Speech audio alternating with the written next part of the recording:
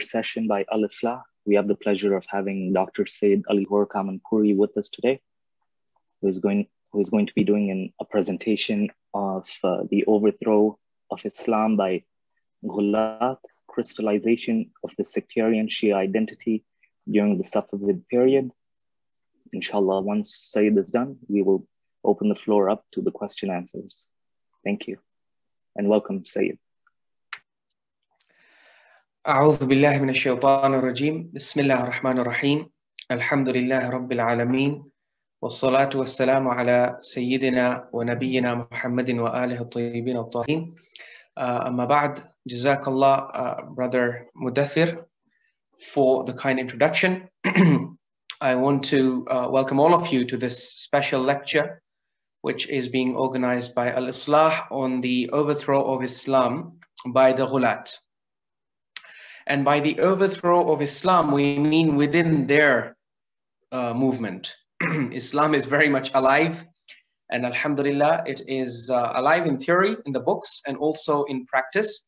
But the Ghulaat, in their faith tradition, when we study their history to this very day, we find that they succeeded in replacing Islam with a new religion or cult of their own design, which was to their liking and based on their fabrications. And so this is what we're talking about, because Ghulluw today has become much more common and much more popular than it ever was. And all of these movements towards Ghulluw can be traced back to the Safavid period. So that's when the sectarian Shia identity, which is influenced by Ghulluw, gets crystallized. So once again, tonight we have an opportunity to delve a little bit deep into this. I'm once again covering for our learned Sheikh Ali Karmali. We're still earnestly praying to Allah subhanahu wa ta'ala to grant complete shifa to his beloved father. He is very much in our prayers, and we renew our prayers to Allah subhanahu wa ta'ala to grant him shifa and to restore him to full health so that the learned Sheikh can resume his eye-opening and enlightening lectures, inshallah. So for tonight, let us proceed. First of all, when we talk about the overthrow of Islam within the Ghulluw tradition, I want to cite some passages which serve as evidence of that overthrow. So here is a statement by Ayyatullah Sheikh Abdullah Mamkani, with whose statement we had begun the Ghulluw series. And again, you see in the statement, I had previously referred to this. This is from, again, volume 1 of his 39 encyclopedia on Ilm al-Rijal, entitled Tanqih al-Maqal. It's page 334 of that encyclopedia. And here you see him reiterating and asserting what he has been repeating throughout this encyclopedia. He's a traditional scholar, remember, not a reformist. And he's saying, قَدْ نَبَّهْنَا غَيْرَ مَرَّةٍ عَلَى أَنَّ رَمْيَ الْقُدَمَاءِ سِيَّمَا الْقُمِّيِّينَ مِنْهُمْ الرَّجُلَ بِالْغُلُوِّ لَا يُعْتَنَى بِهِ. He is admitting the fact that Islam, and not just Islam, but classical Shi'ism itself, has been completely overthrown. And he supports this overthrow. That's why he's saying, قَدْ نَبَّهْنَا غَيْرَ مَرَّةٍ. He's saying we have drawn attention more than once that the classical scholars, especially the ones from Qum, he's talking about the 4th century, 3rd century, 2nd century Hijri scholars of Qum. He says when you see them accusing a man or a hadith narrator of Ghulluw, don't give it any consideration.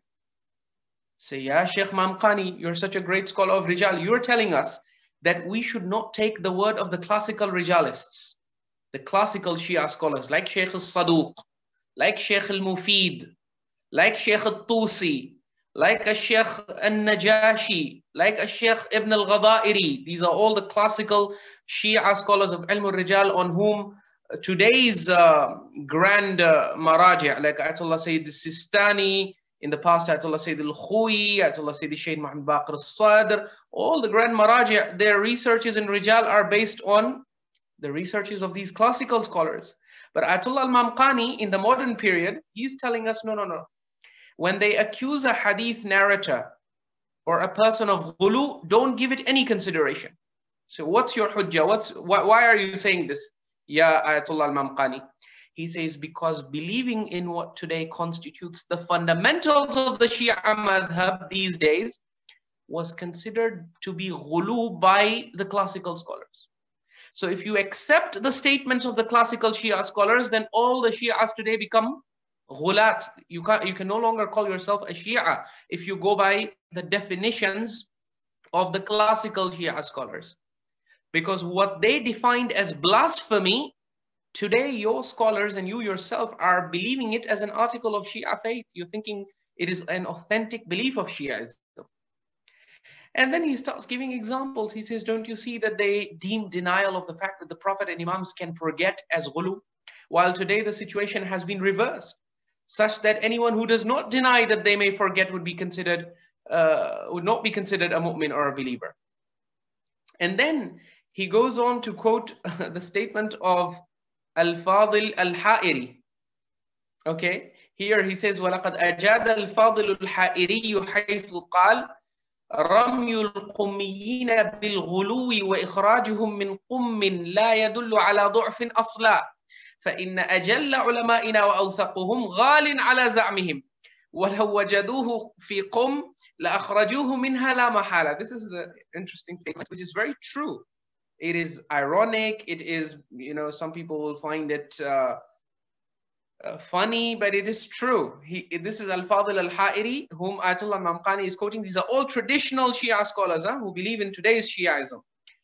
Al-Fadil Al-Ha'iri, Ayyatullah Mamkani says, he puts it rather beautifully when he says that the act of the Qummi scholars of the past accusing hadith narrators of being Ghaali, and they're expelling them from the city of Qum, because there was a list of narrators who were so deadly, who were so notorious for their fabrications against Ahlul Bayt and their fabrications promoting and supporting Ghulluw, that the scholars of Qum, they became fed up of them in the classical period and they drove them out. They expelled them and banished them from the city of Qum.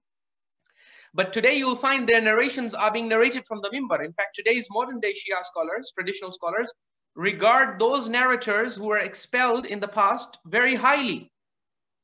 So that's why Al-Fadil Al-Ha'iri is explaining, he's saying, look, if you read in the books of Rijal that a narrator was expelled from the city of Qum for lying against Ahlul Bayt, he says, yes, he might have been expelled from the city of Qum for lying against Ahlul Bayt, but we should continue to take narrations from this narrator.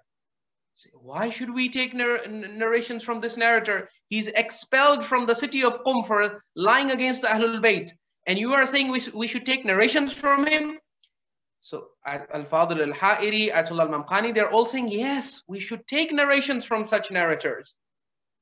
So why? He says, because Baba, read his statement. He says, for indeed most of our Shia scholars today, including some of the most reputed ones, would be considered Ghaali by the classical Shia scholars of Qum. And look at this statement. And if those classical scholars had encountered today's Shia scholars in Qum and even in Najaf and elsewhere, they would have definitely expelled them from the city of Qum without a shadow of doubt. Because the times have changed so much, and today's Shiaism has become so different. In fact, even the beliefs of today's scholars have become so different from what the classical Shia scholars used to believe to be the correct faith, that if the classical Shia scholars were to meet today's traditional Shia scholars, they would not even be willing to sit with them in the same place. They would immediately expel them from the city. Who is saying this? This is not my view or opinion. This is the view and opinion of Ayyatullah al-Sheikh Abdullah al-Mamkani, and it is backed up by research. Because you read his 39 volumes of Ilm al-Rijal, and you will see what he's talking about. There is so much that has changed. Today, the Shiaism that people are following in the time of the Imams, in the world of the Quran, and in the time of the Imams, and in the time of the companions of the Imams, and in the times of the classical Shia scholars, it was considered blasphemy. It was considered kufr, shirk, and ghuluw. And Ayyatullah Mamkani is not saying that, okay, so now we need to change. Because we have come a long way and we have introduced so much khurafat and all these things, we need to reverse it and go back to the time of the, or go back to the Shiaism and the faith of the time of the Imams and the time of the Quran. He's saying, no, no, no, no, no. We have moved on and let us keep moving on. And if the classical, if you encounter texts in the classical and earliest sources telling you that, Baba, this is ghulu, this is shirk, this is kufr, pay no attention to it. If today we are using narrations to prove a certain claim about the Imams, but then you examine the chain of that narration and you see, oh my God, the chain of this narration has got notorious Ghulaat, people who are expelled from the city of Qum for lying against Ahlul Bayt. Ayyatullah Mamkani is saying, ignore that. You take the narration from the person, even if he's expelled from the city of Qum by the classical Shia scholars. Why? Because he says, look, it's a known fact. Who are we, hiding anything from? You can't hide this from anyone. It is a known fact that according to the classical Shiaism, today's Shiaism is blasphemy. It is heresy. It is deviation. And so now this is where today's contemporary Shia scholars, they divide themselves into two groups. One group, the traditional scholars led by Ayyatullah Mamkani and Ayyatullah Marashi, Najafi, and all the other scholars that you see today in Qum, they will say, you know what? Even if the classical Shia scholars and even if the Imams themselves, they do not agree with our beliefs today, ignore that. Today, what has become established, what has become accepted among the scholars, that is what we will defend because, and I'll tell you why they have adopted this stance in a moment. But the first thing to understand is that there are two groups. One group says, look, if Shi'ism has degenerated, if it has become corrupted, if things have come into it, especially in the area of imamology, beliefs about imams, especially supernatural beliefs, that in the past were considered to be blasphemy and heresy, then abandon those beliefs, reject those beliefs and go back to the original teachings of Ahlul Bayt, which are preserved in the earliest sources, which agree with the Quran. These are the reformist scholars like Ayatollah Sayyid Muhammad Hussein Fadlullah, scholars like Ayatollah Sheikh Haidar Hubbullah, the student of Ayatollah Sayyid Mahmud al-Hashmi Shahrudi, and scholars like Ayatollah Mal al-Haidari. Okay, these are all the great reformist scholars who are saying, you know what? All those things or all those areas where it is clear that you have deviated from the Quran, you have deviated from the original authentic teachings of Ahlul Bayt, you've gone against them, reverse that change and go back to the classical stance if it is supported by dalil. So even what found to be in agreement with the actual teachings of the Imams and the Quran, that will be accepted. What is not found to be in agreement will be rejected. That is the stance of these reformist scholars. The traditional scholars, they say, no, no, no. So what if we have changed? So what if we have such a way that our faith is known from the city of Qum? Let them expel us from the city of Qum. We are happy with what we have inherited today.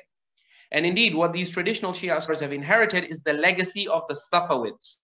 Many of the traditions and narrations and rituals which had been dismissed by the classical Shia scholars and which had been rejected and thrown into the dustbin, the Safavid scholars, because they were very much interested in creating a unique sectarian identity for the Shias to protect themselves from being absorbed by the Ottomans. Because of that, by resurrecting the narrations which had been rejected by the classical Shia scholars and dismissed on account of they are being populated by liars and they're being fabricated by well-known liars, they took all those discredited narrations and they revived them that this is the correct teaching of Ahlul Bayt. And even if the narrators are liars, according to classical scholars, we'll reject the statements of the classical scholars and we will base our deen on these rejected statements. Because these rejected statements are what give Shi'ism an identity that makes it completely different from what the rest of the Ummah believes and practices. And in the Safavid period, that's what the ulama were most interested in. They were like, you know what, if we don't make Shi'ism different from Sunnism, then the Ottoman Empire is busy devouring all the surrounding empires, all the other countries. The Ottoman Empire was annexing territories. They were very fond of conquests, and they would go and they would attack even Muslim lands, and they would capture Muslim territory and make them part of the Ottoman Empire. So Iran had its own empire, the Safavid Empire, and these people feared that very soon, and indeed they were right, because the Ottomans, they did then have a battle. They fought wars with they were Safavid Ottoman wars. And the Ottomans were obviously very powerful. They defeated the Safavids in at least one major battle. They defeated them very badly. So the Safavids, even after this battle and even before, they realized that we need to do something. The Ottomans are going to absorb us. And right now, the Shi'ism that we have inherited from the classical period, that Shi'ism is very similar to Sunnism. It doesn't differ with the Sunnis on major issues. It's just one issue of who was supposed to be the Khalifa after the Prophet. The classical Shia believe that Imam Ali alayhi salam was more qualified. The Sunnis believe that no, the Ummah had its own, decision, and that's it. And a few areas of fiqh. But the Safavid scholars, they're like, no, we need to make Shi'ism so much more different from Sunnism and the rest of the Muslim sects that tomorrow, if the Ottomans, they invade Persia, they invade Iran, they should encounter a completely new species of Muslims who are completely, unamenable to being influenced by or being subsumed and being absorbed by the dominant Ottoman Sunni influence. So for the Safavids, it was a battle of survival. And that is why they introduced a lot of these unique things within Shi'ism that in the past were considered to be blasphemy. But the Safavids introduced them nonetheless, a new identity and a separate identity from the rest of the Ummah. And inshallah, if we have the opportunity, I'll show you. One of the first things that they did was they introduced the third Shahada in Azan. And not just the third Shahada in Azan, but generally the whole focus on Wilaya and Imama and all these things. They basically looked at all those things which the Ghulaat had invented, because the Ghulaat, even in the classical period, the project of the Ghulaat was to separate the Shia from the mainstream Ummah. And so they also came up with a version of Shi'ism that was completely at odds with what the rest of the Ummah was believing in. And so, but then obviously the classical Shia scholars, they demolished the claims of the Ghulaat and they suppressed them and they buried them. But in the Safavid period, all that buried evidence was resurrected by the Safavids and it was made standard Shia doctrine. So this is what Ayyatullah Mamkani is focusing when he's writing. He says, for indeed most of our Shia scholars today, including some of the most reputed ones, would be considered Ghaali by them, that is by the classical Shia scholars of Qum. And if those classical scholars had encountered today's Shia scholars in Qum, they would have definitely expelled them from it without a shadow of doubt. And yes, he's not making it seems like he's making an outlandish claim. But actually, if you recall the very first lecture of the Al-Islah series, I gave you the example of Ayyatullah Marashi Najafi when he was entering the Sahn Bibi Masuma of Qum, and he saw that, the Azadari, and that he wanted the people to stop, and he told the people, please lower your voices, and Ayyatullah Marashi Najafi scolds him, and he says, shut up. Sakit, agar in Azadari nabud, namaz jama'at nabud, this Azadari has to go on because Salatul Jama'ah itself depends on this Azadari. If this event had happened in the classical center, the classical Qummis, the classical Shia Qummis were on the path of the Imams. In fact, not just the classical Qummis. If the Imams of Ahlul Bayt themselves had been present, if Imam al-Hussein alayhi salam had been present, if Imam Zain al-Abidin alayhi salam had been present, none of the Imams would tolerate this kind of behavior on the part of Sayyid al-Marashi. They would never allow you to engage in anything when it's time for Salah. Imam al-Hussein stopped the jihad. He put his life and limb under risk to offer Salatul Jama'ah with his ashab and with his ansar. And the same thing is said about Imam Ali alayhi salam in the Battle of Siffin. So obviously, Ayatollah Sayyid Shihabuddin al-Marashi Najafi is a highly revered traditional scholar.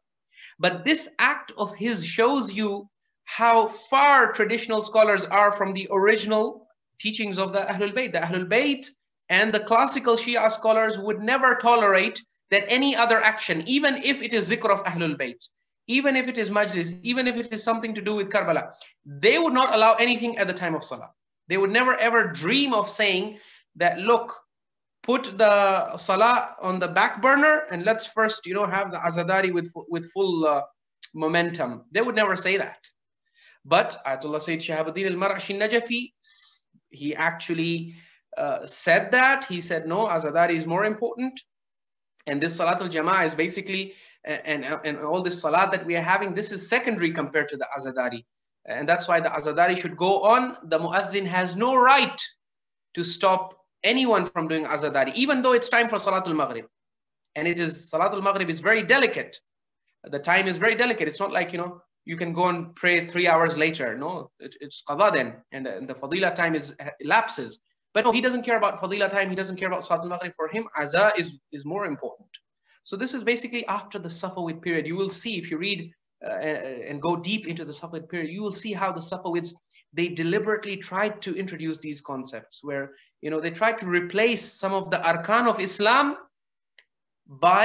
with arkan that they invented themselves. These morning rituals and everything. They are the first people to sideline the actual teachings of Islam in favor of these rituals. Because they were like, Salah, if the Ottomans invade us tomorrow, okay, people are very particular about Salah, the Ottomans are going to have no problem. It's going to Safavid hands into Ottoman hands, and no one is going to feel any difference. Because if we as the Safavids, if we promote Salah, Salah, Salah, and tomorrow the Ottomans come, they are Sunnis, they will also promote Salah, Salah, Salah. So the people will feel like nothing has changed. And so it will be very easy for the Ottomans to swallow us.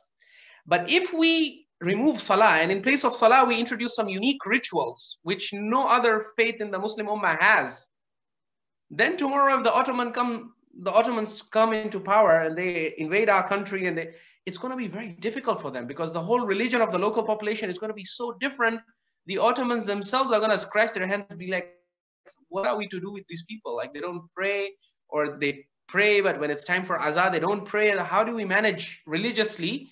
The Ottomans will not be able to manage. The population will prove unmanageable to them. Because so that was the conspiracy and the political machination of the Safavids, is they wanted to turn Shiaism into something so unique and so different that if, God forbid, the Ottomans do end up swallowing Iran as they intended to, they should not be able to easily win over the people. And the people themselves should not accept the Ottomans. So this was their plan, and for this reason they did these kinds of things. And unfortunately today, the average Shia is the one who is suffering from this. I'll relate to you a personal episode. This is basically from the time when I was lecturing at a center in the United States of America. So I was lecturing at a Khoja community, and so these ladies, these Indian Pakistani ladies, they come to me, they are Shia ladies, and they complain to me. They say, so we were talking about the community and community events and everything. And when the zikr of the Khoja community came up, I was full of praises for the Khoja community. I was like, mashallah, they do everything very nicely in a very organized manner. Everything is, according to time, praising them. And so these Desi ladies, and they turn to me and they say, Sayyidina, yes, you're right. They're, mashallah, very nice people. But we have one major complaint against the Khoja ladies. We would love it if you could address this in the majlis. I was like, okay, what complaint do you have against our Khoja sisters? They said, look, they're very nice people, very good akhlaq, everything. But there's one major problem that we face with them, which is that we have majlis in the morning, okay? And in the morning, so basically somewhere around from 10 o'clock, the majlis starts 11 o'clock. And then after the majlis is obviously matam and everything. And very soon the time for Salatul Zuhr, 12:30, 1 o'clock, it's time for Salatul Zuhr. As soon as the time for Salatul Zuhr comes, we, the rest of the ladies, we have not even finished our matam. We still want to recite a few more nawhas and this and that. So, okay, so what is the complaint? So they're like, you need to explain to these Khoja ladies that Azah is, Azah is more important, okay? Salato we can pray later on, but Azadari, when Azadari is going on, they should not stop us, okay? They come and stop us, and at that moment, I remember thinking to myself, I was like, wow, so this is what our communities have. These Khoja ladies, may Allah subhanahu wa ta'ala bless them, they are reviving the teaching of Ahlul Bayt. They are standing true to the teaching of Ahlul Bayt. I asked these ladies, I said, so all these years, these majalis you've been hearing from the mimbar, they have had no impact on you? How many times have you heard the dhakir recite from the mimbar that when it was time for Salatul Zuhr on the day of Ashura in Karbala, Imam al-Hussein alayhi salam stopped his jihad. His jihad was more important. His jihad was for Islam. Okay, he was trying to defend the true Islam, which Rasulullah stood for. So he could have easily argued that, Baba, what kind of salah right now? Right now, jihad is more important. We have to defend our lives. But no, he gave precedence to salah because salatu amududdin, salah is the pillar and foundation of the religion. If it is accepted, everything else is accepted. If it is rejected, everything else is rejected. So, but unfortunately, because of the kind of messaging that has gone out from the mimbar, despite the fact that these events are mentioned from the mimbar, somehow the messaging is such that, you know, even within our communities at the level of our ladies and even gents, there are many people who have not even understood that the importance of Salah, and they have not understood this basic fact that at the time of Salah, when we say Hayya ala khairil amal, it is khairul amal, meaning it is the best of actions. There can be so many other actions you can do right now. Reciting Quran is very nice. You know, giving zakah is very nice. Attending to your parents is very nice. There's so many good deeds, but this is khairul al-amal. This is the best. Right now, there is no action that is more pleasing to Allah than salah. So leave everything and go and offer the salah. But subhanAllah, these Shia ladies in the center, they are complaining and they're saying, you know what? You need to explain and lecture the Khoja ladies and tell them that they should not do this. I said, Baba, the only one who needs a lecture here in this case is you. You need to be told that the Ahlul Bayt, what these Khoja ladies are doing is the actual teaching of Ahlul Bayt. The Ahlul Bayt would have supported these Khoja ladies. They would have said, yes, leave everything, even if you are doing the dhikr of Allah or other forms of, majlis or anything, leave it and go for salah. But now you see the problem becomes complicated when, suppose these ladies were to then bring the example of Ayyatullah Marashi Najaf, and they were to say, well, he was such a highly revered scholar, but even he said this. Even he said that, when it's Azah versus Salah, Azah needs to be given precedence. So that is when you need to explain these people that, look, yes, if you're going to, we don't deny, Ayyatullah Marashi was of this opinion, and there are many others who would be of a similar opinion. There are many scholars even today, there are many Zakirin, many Maulanas who would support the Desi ladies, and they would oppose the Khoja ladies. But the choice you have to make. Are you going to support what the traditional scholars or people of today are saying, or do you want to follow what the Ahlul Bayt, what the original teachings of Islam are, as preserved in the Quran and the early teachings of the Ahlul Bayt alayhi salatu wassalam? So that is a choice you have to make. The messaging and teaching of the Ahlul Bayt is very clear. At the time of Salah, nothing else can be given precedence. But unfortunately, you find that in our communities, this is not being acted upon in many instances. So in any case, we would like to move on. So here we have another statement by Ayyatullah Mamkani. He says, so this is in volume 6, page 340. He says, أكثر ما نعتقده الآن. So the explanation for how do we explain what Sayyid al-Marashi Najafi did, or what so many of the Zakirin recite about the Ahlul Bayt from the Mimbar, so many of the claims that are being made, so many of the beliefs about Ahlul Bayt within Shiaism today, particularly their supernatural, superhuman status. Ayyatullah Mamkani explains this in one sentence. He says, look, وَحَيْثُ إِنَّ الْغُلُوَ عِنْدَ الْقُدَمَاءِ يُنْسَبُ إِلَى الرَّجُلِ بِأَدْنَى شَيْءٍ بل أكثر ما نعتقده الآن في أهل البيت عليهم السلام كانوا يومئذ يسمونه غلوا. He says, look, one thing you need to understand very clearly, okay, that أكثر ما نعتقده الآن في أهل البيت, most of what we believe about the Ahlul Bayt عليهم السلام today كانوا يومئذ يسمونه غلوا. In the past, they used to consider it غلو. So if today you believe that Azah is more important than Salah, in the classical period of Shiaism, if you went ahead and made a claim like this, the ulama of Qum and Najaf and every Shia scholar worth his salt in the past would expel you from the city for making a claim like this. If you claim that the Ahlul Bayt have supernatural powers that Allah has given them and that they can respond to our supplications, for making a claim like this, you could get expelled from the city of Qum and Najaf in the classical period, because they would say this is blasphemy, this is kufr, this is shirk. If you claimed any of these unique supernatural, superhuman claims that are made about the Imams in the classical period, you would definitely, and even not just supernatural claims, any of the unique claims of today, as you will see later on in this presentation, you could get expelled from Qum for making claims that are today considered to be very normal. In even the Imams of Ahlul Bayt, for example, last lecture I shared with you that narration where Imam al-Sadiq alayhi salam is informed by his slave or his servant Musadif that a group of people, when they were setting out for Hajj, they said, Labbaika Ja'far ibn Muhammad. Today, if you look at our communities, how common is it for you to hear the slogan, Labbaika Ya Hussein? Same thing in our oldest and most authoritative textbook of Ilm al-Rijal, Rijalul Kashi, you have a narration saying the same thing about Imam Ja'far. A group of Shia from Kufa, these are Ghulaat, they set out for Hajj, and instead of saying Labbaik Allahumma, they say Labbaik Ja'far ibn Muhammad. They say our Labbaik is to Imam Ja'far. You know, we are at his service. So shifting the focus away from Allah to whom? To an Imam of Ahlul Bayt. What was Imam al-Sadiq's reaction? He fell into sujood and he began to tremble and shudder and shiver. And he said, Bal Abdulillah, I'm a slave of Allah. How dare these people say Labbaik to me instead of saying Labbaik to Allah? So the Imams of Ahlul Bayt, what they considered blasphemy, what they considered shocking, today it is adi. Today, no issue, no problem. It's become a common slogan, a common mantra.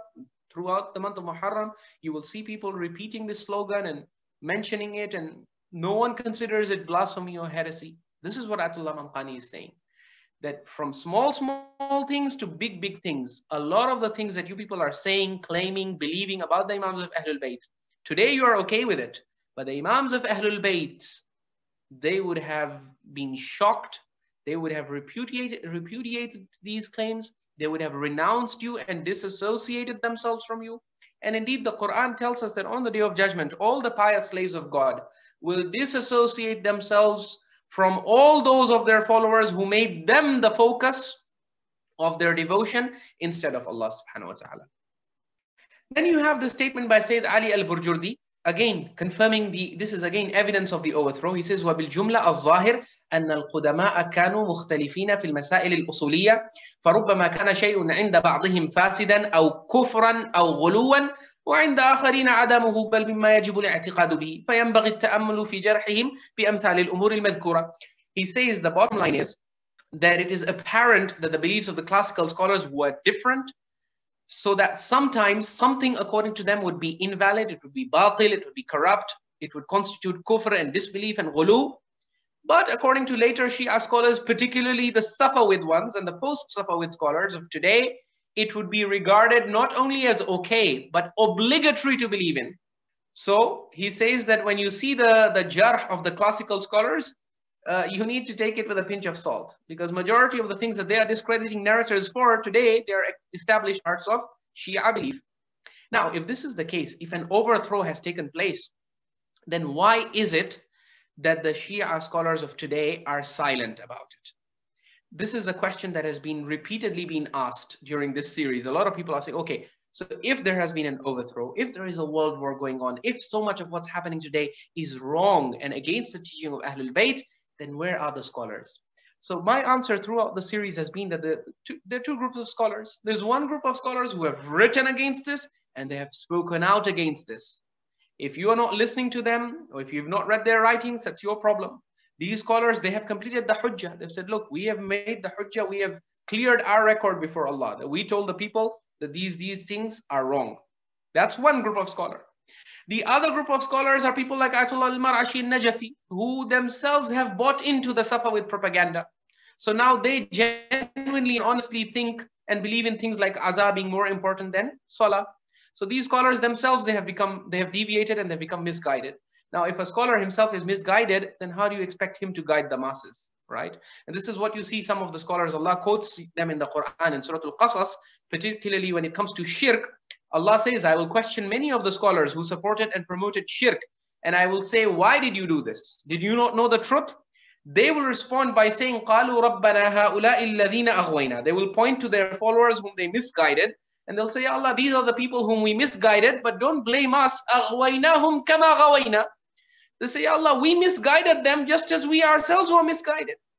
So you can't accuse us of fraud or corruption. Corruption is when I know the truth and I'm misguiding someone and telling the person the opposite of it. This group of scholars on the Day of Judgment, they're saying, Ya Allah, we didn't know the truth. We ourselves were taken for a ride and we were ourselves deceived. So if we ourselves were deceived and deviant, how do you expect us to have guided these bichara people who are blindly following us? So you have some scholars who belong to this category. They are genuinely influenced by Ghulluw themselves. So you cannot expect them to speak out against something that they themselves are suffering from. Okay, so how can I treat a disease when I'm suffering from it myself? That's a second group of scholars. The third group of scholars, and this is where a lot of very high-level maraja might even fall, this is a group of scholars who know all of what has gone wrong, and they admit it in their advanced level writings, and also among insider Hausa circles. So a lot of time studying the taqrirat, the reports and transcripts of these advanced qum. And subhanallah, if someone were to just translate some of the stuff that these grand maraja, they say inside the classroom with their top level mujtahid students, you will be amazed. The things admit over there, they understand that a lot of these things cannot be shared because the public may not handle this kind of information, and they fear reprisal from the public. And if you, I'll share with you here an evidence. For example, Ayyatullah Marashi was a great reformist scholar from Iran, and he studied under the top maraja of his time, including Ayatollah Sayyid Hussein al-Burujurdi. Ayatollah Sayyid Hussein al-Burujurdi is one of the grand maraja of the 50s. He died in 1961.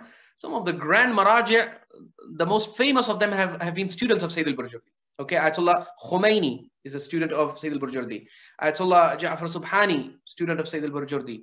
Ayatollah Khamenei, student of Sayyid al-Burujurdi. Ayatollah Shaheed Sayyid Muhammad Hussein Beheshti, student of Sayyid Hussein al-Burujurdi.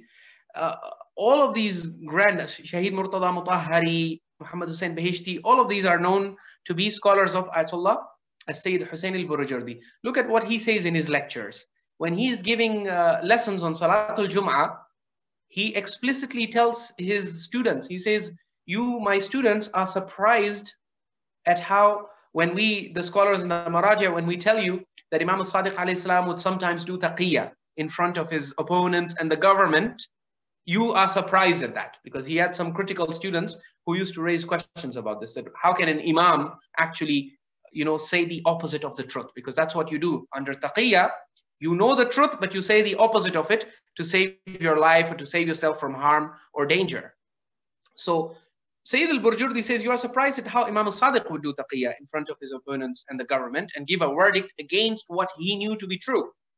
Sayyid al-Burujurdi, he says, there is no room for surprise here, because we have also reached a point where we fear our own followers so much that we do not dare to write a verdict or opinion that is against what is famous among the jurists in our Risala.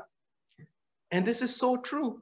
If you read what they say in their advanced level discussions inside the Hausa seminaries, and you compare that with what they write in the Risala Amaliya, you will see a difference of the heaven and the earth. What they're saying over there, they don't say over here. Why? The answer is given by Sayyid al-Burujurdi, who was the chief of the Hausa in his time. He was a very powerful and influential scholar. He controlled the Hausat. And yet he is saying that even I don't have the freedom and liberty to give my verdicts and my fatwa according to what I know to be true based on the evidence in front of me. I can't do that. I have to support what the popular opinion among the scholars is, because he's not the only scholar, right? There are many other scholars who came before him, who are contemporaneous with him. He says, I have to toe their line, because if I go against what they have said, then I have to face the consequences, and the fire and brimstone is going to rain down upon me from the public. So you can see you also have some grand level scholars of the level of Sayyid al-Burujurdi, who is a teacher of many of the grand maraja today, including maraja like Ayatollah Wahid Khurasani and these others. And he's saying, yeah, even I cannot be outside this classroom. I cannot give fatawi that I know to be true. I have to do taqiyya from my own followers. So I hope this answers the question that many of you have been asking throughout the series, which is that where are the ulama and what are the ulama doing? Well, there are different groups. There's one group of ulama who know everything because they have studied too deeply to be in doubt or to be in ignorance of these things. They have studied all of this. They know that there are a lot of problems with Shiaism as it is being practiced today. But they cannot go against the rest of the scholars. They fear reprisal of the public, and that's why they just keep quiet. And in their insider Hausa circles, they admit the truth, but when it's in public forums, they have to toe the line of the establishment. Otherwise, they get blacklisted, and then they face problems. Ayatollah Sayyid Fadlullah is a classical case in point. When he spoke and he shared many of his researches, people did not welcome it. Instead of welcoming it and tolerating it, they started labeling him as Dal and Mudil, as Imam al-Dalala, that he's the Imam of misguidance and error, even though he was such a high-level scholar that Ayatollah Sayyid Shaheed Muhammad Baqir al-Sadr is reported to have said about him when he left the city of Najaf. He said, "Kullu man taraka al-Najaf khasira al-Najaf, illa Sayyid Muhammad Hussein Fadlullah, fa inna al-Najafa khasirahu." He said, everyone who leaves the city of Najaf, it is his loss, because Najaf is the city of knowledge. It is where all the Grand Maraja used to be. It's the traditional center of learning, and it's been like that for centuries. So anyone who leaves Najaf, it is his loss. It is not the loss of Najaf, except in one case. Ayatollah Sayyid Shaheed Muhammad Baqir al-Sadr, he says, except for one person. When he left Najaf, it was not his loss. It was our loss. It was the loss of Najaf. Who, pray tell, could be that person? Ayatollah Sayyid Shaheed Muhammad Baqir al-Sadr says it is Ayatollah Sayyid Muhammad Hussein Fadlullah. When he left Najaf, it was the loss of Najaf. So can you imagine such a high level, massively well-credentialed scholar who has ijazah of ijtihad from the top Maraja of his time, yet when on a host of reformist issues, small issues, when he raised his voice and he spoke out against what was common, what was popular, he was immediately labeled, he was branded, people cursed him, abused him, and they did so much. And the ulama also, they jumped on the bandwagon. So Ayatollah Jawad al-Tabrizi and these others, they were at the forefront. And that's why Ayatollah Sayyid Muhammad Zain Fadlullah, he used to say that on the day of judgment, if I meet Sayyidah Fatima, my grandmother, I will complain to her about what these shuyukh have done to me, and how they have backbited me and slandered me and cast aspersions against me for no crime except that I brought out research. Ultimately, a person has reached the station of ijtihad. Ijtihad means taqlid is haram for him now. So how can you expect him to toe the line of the rest of the scholars? In the ijazah of ijtihad, they write it for you. They say it is haram for you to do taqlid now. So on the one hand, you're telling a scholar like Ayatollah Fadlullah, look, you cannot follow what the rest of the scholars are saying. You have to do your own research now because you're a mujtahid. Okay, so he does his own research, and God forbid he reaches conclusions which are different from the conclusions that you have reached. So you immediately label him and brand him Imam al-Dalala and Dal and Mudil. What kind of logic is this? Either you don't give him ijtihad, you tell him you just close your eyes and follow what the rest of the scholars are saying. But no, they give you ijazah of ijtihad. When you start applying the ijtihad, they say, okay, as long as you apply ijtihad to agree with us, you are okay. We will praise you, we'll give you more ijazahs. But the moment you use your ijtihad and by applying your reasoning, you reach a conclusion that is against what we agree with, then we will brand you as an imposter, as someone who is fraudulent, as someone who is ignorant, as someone who is deviant and misguided, and God knows all these other labels. So what's going on? What's going on is that a lot of the scholars are then fearful of this, and as a result, the public remains in the dark. The public doesn't get to know what the Imams of Ahlul Bayt, for example, really said about Salatul Jum'ah. Why? Because Sayyid al-Burjurdi is saying, you know what, I have to, in my Risala, I have to write what the rest of the scholars have said. What my own research says, I can discuss with you in this closed room, in this high advanced level Hausa classroom, where I know everyone is mature enough, no one is going to create a controversy, so I can discuss all of this.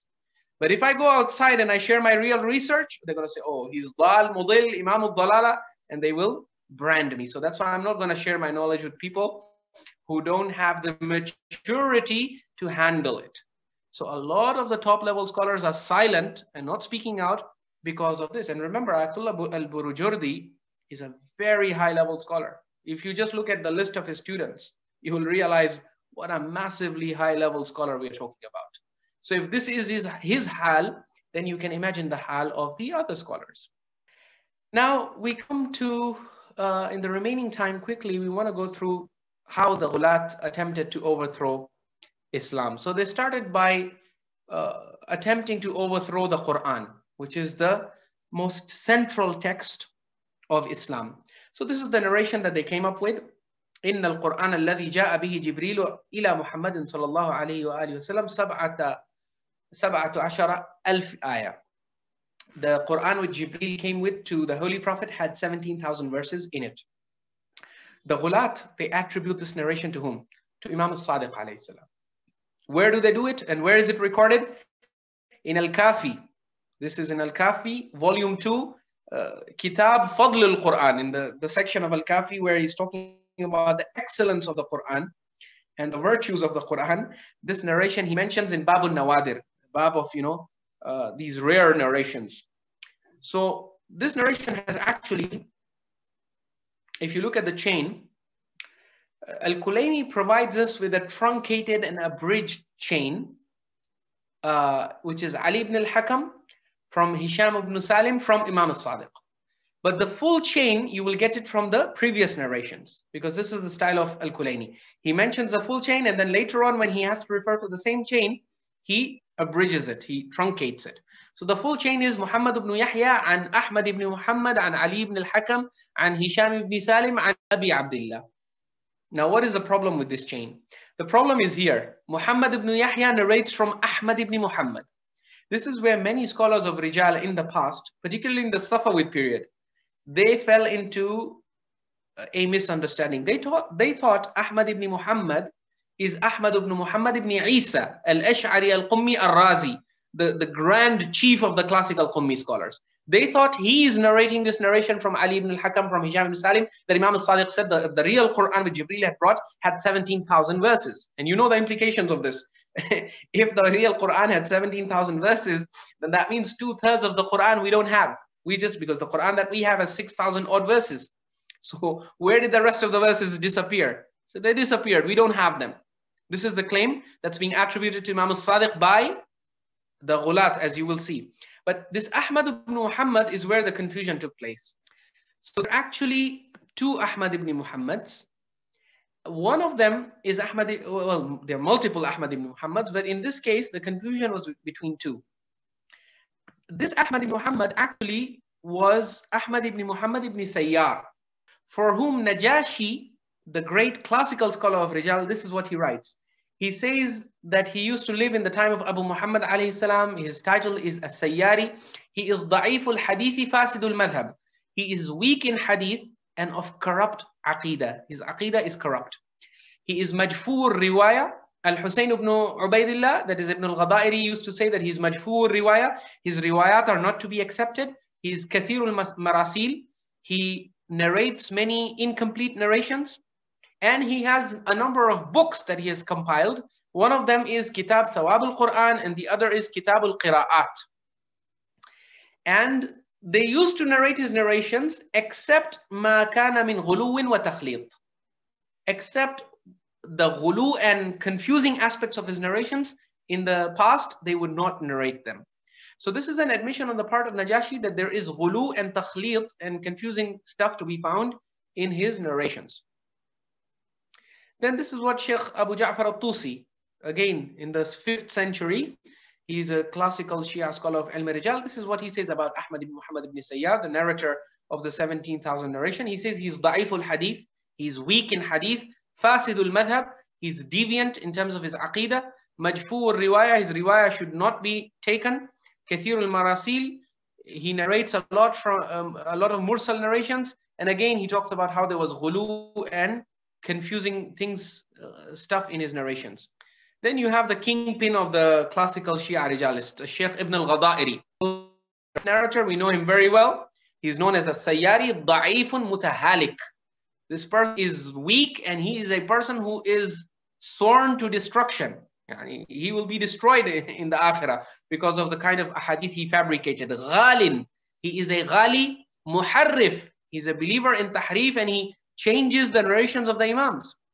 Istathna shuyukh al-Qummiyin riwayatahu min kitab Nawadir al-Hikmah. The chief of the Qummis, they used to exclude his narrations from their books. وحكى ابن علي بن محبوب في كتاب النوادر المصنفة أنه قال بالتناسخ.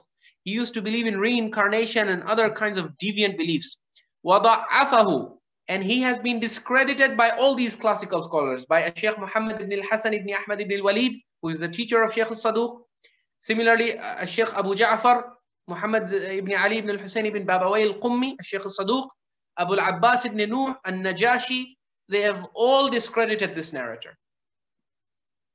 And they have declared him.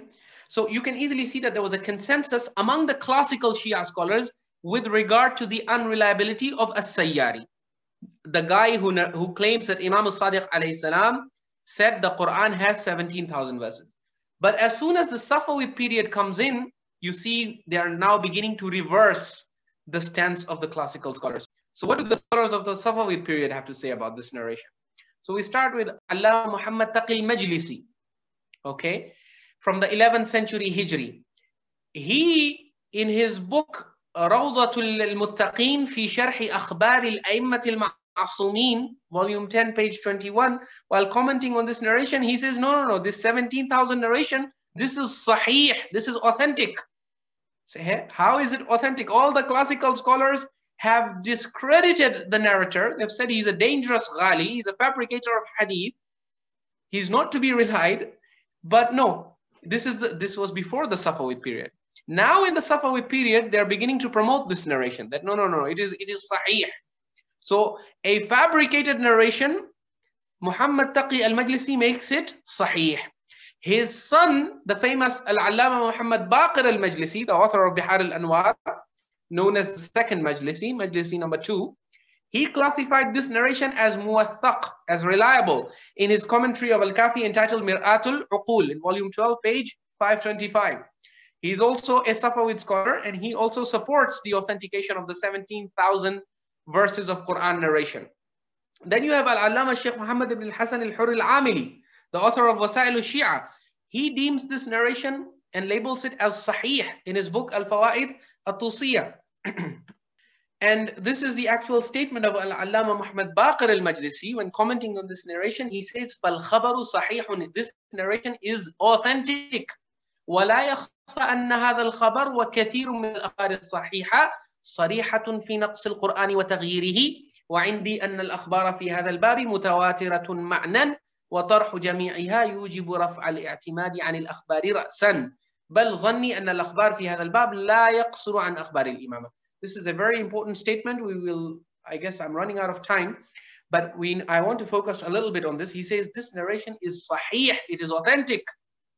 And it should not be hidden from anyone that this narration, as well as many other similar narrations and akhbar, which are authentic, are explicit in declaring that the Quran is not complete. The Quran that you have today is not complete. It has been changed. And he says, وَعِنْدِي أَنَّ الْأَخْبَارِ فِي هَذَا الْبَابِ مُتَوَاتِرَةٌ. He says, if you ask me, the narrations we have in the books of the Shia school, which claim that tahrif has taken place, those narrations are so many in number that they are mutawatir in terms of ma'na. So because they are mutawatir, we cannot reject them. We have to accept them. Because we have too many narrations claiming that there is tahrif in Quran. The Quran is not complete. And then he explains why we have to accept those narrations which claim that the Quran is not complete. He says because the Shia books are full of such narrations. And such narrations exist in such large quantities that وَطَرْحُ جَمِيعِهَا يُوجِبُ رَفْعَ الْاِعْتِمَادِ عَنِ الْأَخْبَارِ. He says if we reject these narrations, despite their large quantity, that is going to completely destroy the faith of the people in our narrations. Because once you realize that our books of hadith have thousands of narrations supporting a false concept, then basically that is game over for all the beliefs of the Shia madhab that are based on hadith. All those beliefs, they go into the dustbin. Why? Because it will be proven that tahriful Quran, if you're going to base your deen on the akhbar, on the narrations of Ahlul Bayt, or narrations which have been attributed to the Ahlul Bayt, then the Ghulaat have invented so many narrations and attributed them to the Ahlul Bayt that if you are going to rely on the narrations, you're going to end up with the belief that the Quran is not complete. So he says we cannot allow the people to lose faith in the narrations, because if we tell them that the Quran is not incomplete, we tell them it is complete, the people will say, then what about those thousands of narrations saying that the Quran is incomplete, that it has 17,000 verses, and those are Shia narrations and Shia books attributed to Shia imams. So what do we do about those narrations? So he says that you need to tell the people that these narrations have to be accepted, because if you reject them, then they'll say, okay, so the rest of the beliefs which are based on narrations, reject those as well. So that's why he is of the view that we should, rejecting all of those narrations would lead us to losing faith in all the narrations, because if so many false narrations can exist, then that means that narrations cannot be relied upon to begin with. And then he says, in my estimation, the akhbar and narrations about tahrif are no less than the narrations about imama. So he says, imama is also going to go outside the window. If you reject the belief in tahrif al-Quran, you will also have to reject imama. Why? Because he says there is no evidence for imama in the Quran. The only evidence you have is in the akhbar, in the narrations. But narrations, you have already seen from the narrations, even tahrif al-Quran can be proved. So people will say, if narrations can prove tahrif al-Quran, and tahrif al-Quran we all know is false, then imama might also be false, because imama is also based on narrations. So how do we know those narrations are not false? So that is why Al-Allama al-Majlisi is of the view that we should not reject the hadith which claim tahrif of Quran, such as the one that says Quran was supposed to have 17,000 verses. Because if you reject that, you'll also have to reject imama, and you'll have to reject all other beliefs which are exclusively based on hadith and narrations. And even today, Ayyatullah Hadi Ma'rifah, he points out in his book, he has written a special book on this topic.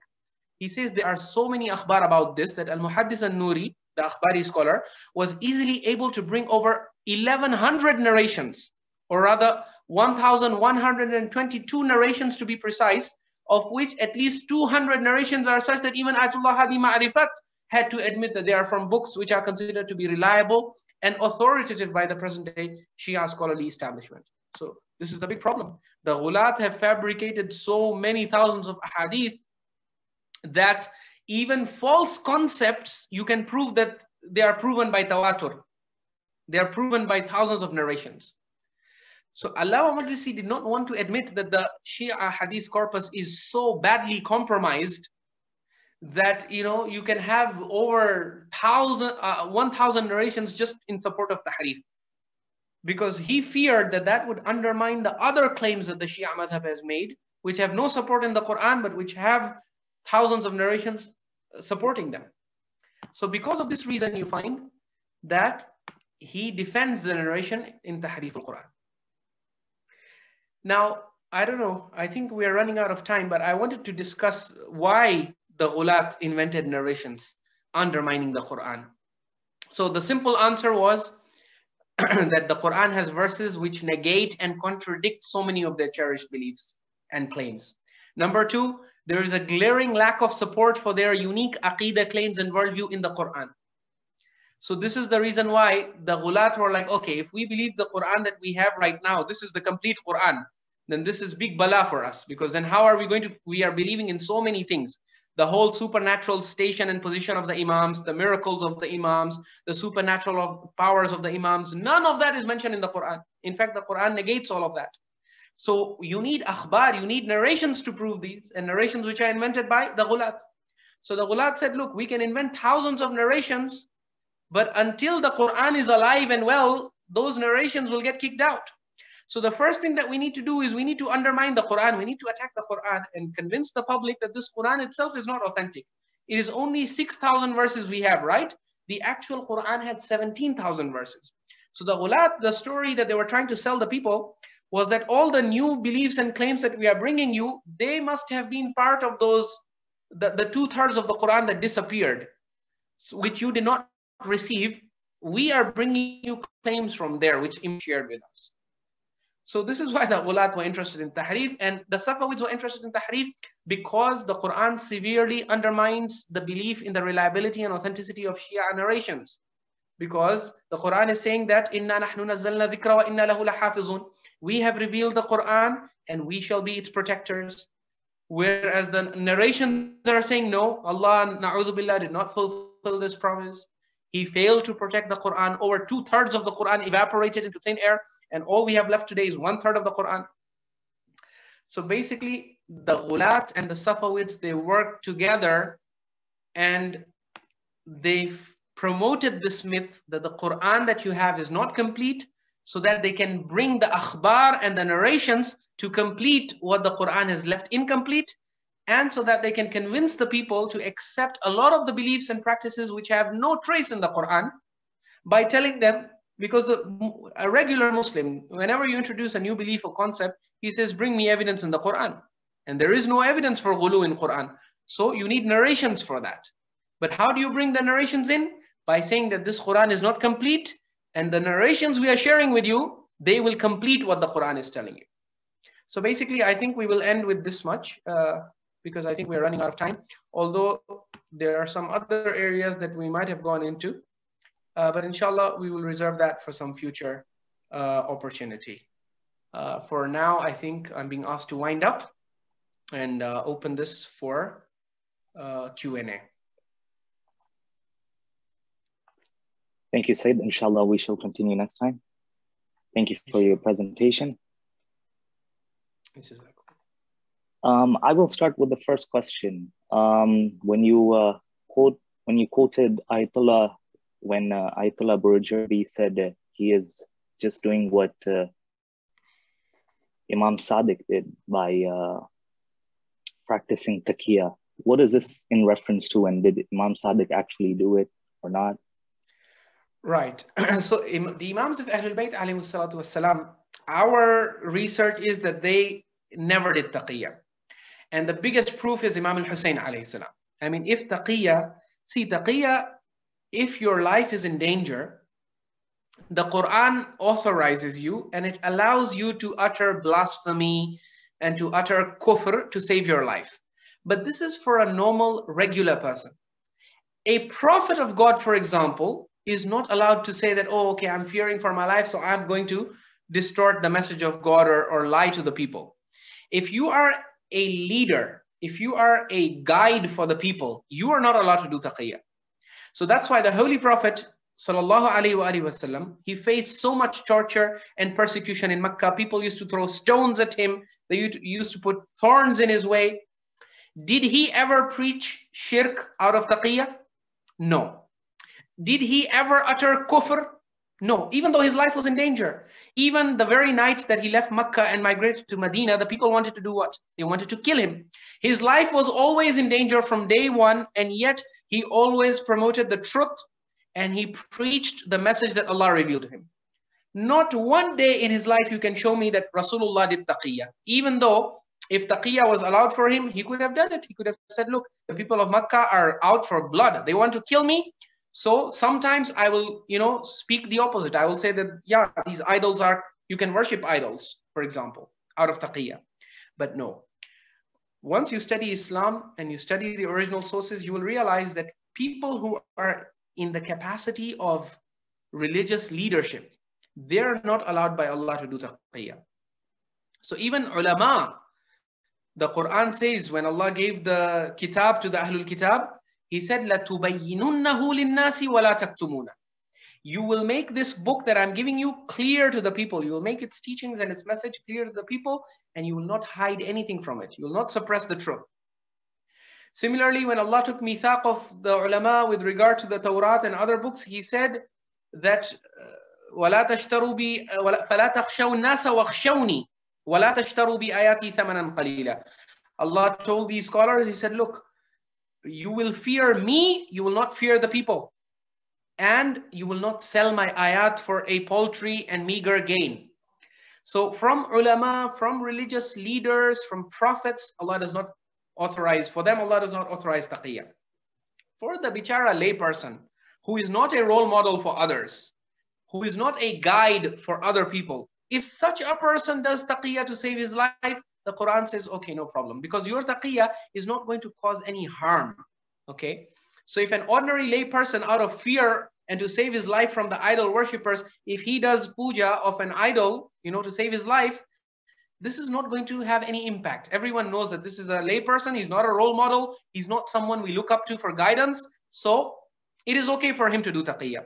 But if someone like Rasulullah, to save his life, he starts also worshipping an idol, then this is going to set a very wrong precedent. Tomorrow someone can come and say, no, Rasulullah worshipped idols, na'udhu billah, so we can also do that. So that's why Rasulullah, it is a challenge. You cannot show us a single instance in history where Rasulullah sallallahu alaihi wasallam ever did taqiyya. He was not allowed to. He's a prophet. He has to speak the truth under all circumstances. The same thing with those who represent the prophet and who stand in his place as religious guides for the ummah or role models for the ummah, including scholars. They are not allowed to do taqiyya. Amirul Mu'mineen Ali ibn Talib alayhi salatu wasalam, he never did taqiyya. Even though traditional Shia scholars will try to claim that he did taqiyya. They say he was shadidut taqiyya. He did too much taqiyya. But the reality is he never did taqiyya. He always spoke out the truth. Whenever the third caliph, for example, whenever he took a wrong decision, Imam Ali alayhi salam was the first to protest against him.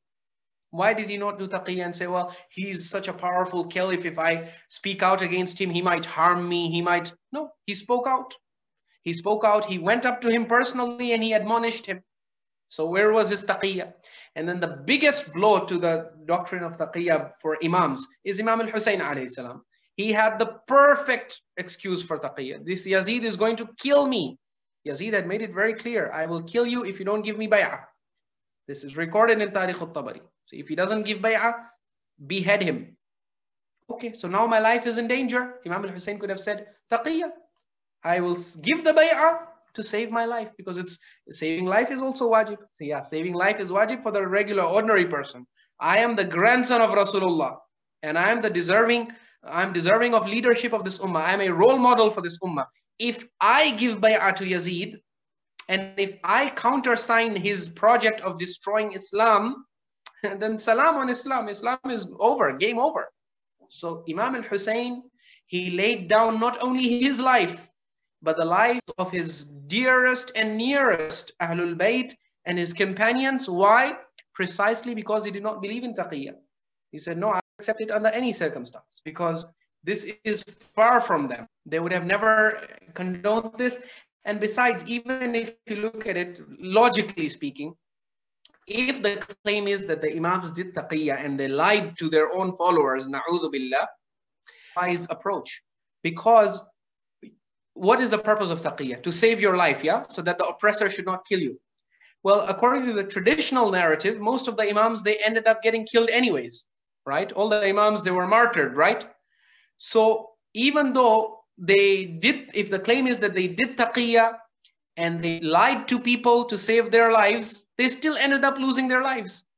So what was the point of this taqiyya? If you ultimately you're going to die, you might as well stand up for the truth and then die, rather than speak lies and get killed even though you speak lies.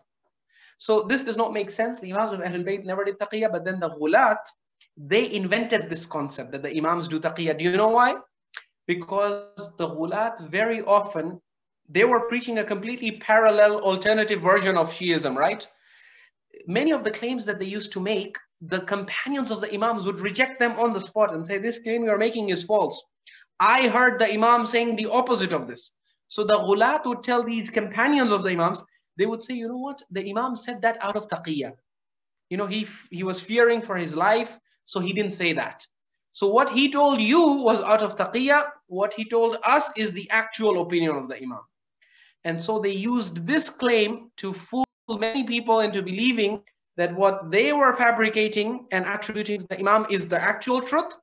And what the trustworthy companions of the Imams are saying is stuff that the Imam may have said, but he said it under taqiyya, so it has no value. And unfortunately, to this very day, many of the Maraji', they accept this idea. And that's why at the advanced level, Ilm al-Usul, they teach, there's a whole subject that they teach you called Ta'arud al-Adilla Shar'iyya. It's a dawra, it's a part of a halaqa, it's part of the course. They teach you what to do with contradictory evidences. Because once you study the narrations of the Ahlul Bayt, you will see a lot of contradiction in the books of hadith. In one narration, the Imam is saying this is halal. In another, he's saying it's haram. In one narration, he's saying, for example, you can pray with your hands folded, no problem. In another, he's saying, no, you can't. In one, he's saying you don't need to do sajda on soil or natural things. You can do sajda on anything. In another, he's saying, no, you can't. So much contradiction. That is why there is a whole module that the Maraji' and the Mujtahideen have designed called Ta'arud al-Adilla Shar'iyya, in which they teach you how to deal with contradiction. You have one hadith saying that the Imam said this, and another hadith saying the exact opposite. In fact, there are scholars like Al-Wahid al-Bahbani who claim that there is no hadith of the Imam except for which there is a contradictory statement. In most of the abwab of fiqh, you have contradictions. So the Maraji, because they want to derive laws, this is a big problem for them. Which set of narrations do I believe in? So they apply a number of principles for tarjih, to give precedence to one set of narrations over the other. The first criterion is agreement with the Quran. So if two sets of narrations, you look at which one agrees with the Quran, you accept it. You look at the one that disagrees with the Quran, you reject it. But suppose you have a narration which neither agrees with the Quran nor contradicts. Then you study the chain. You see which one is trustworthy, which one is not. Sometimes you have a narration that is being narrated by chains, contradictory narrations. Both of them are reliable by traditional Rijali standards. So then what do you do? So in many cases, what they do is they have another additional layer of filtering, which is they say whatever agrees with the action of the mainstream Muslims, you reject that. On what grounds? On grounds that the Imam must have said it in taqiyya. And what disagrees with the practice of the mainstream Muslims, you accept that and you act on that.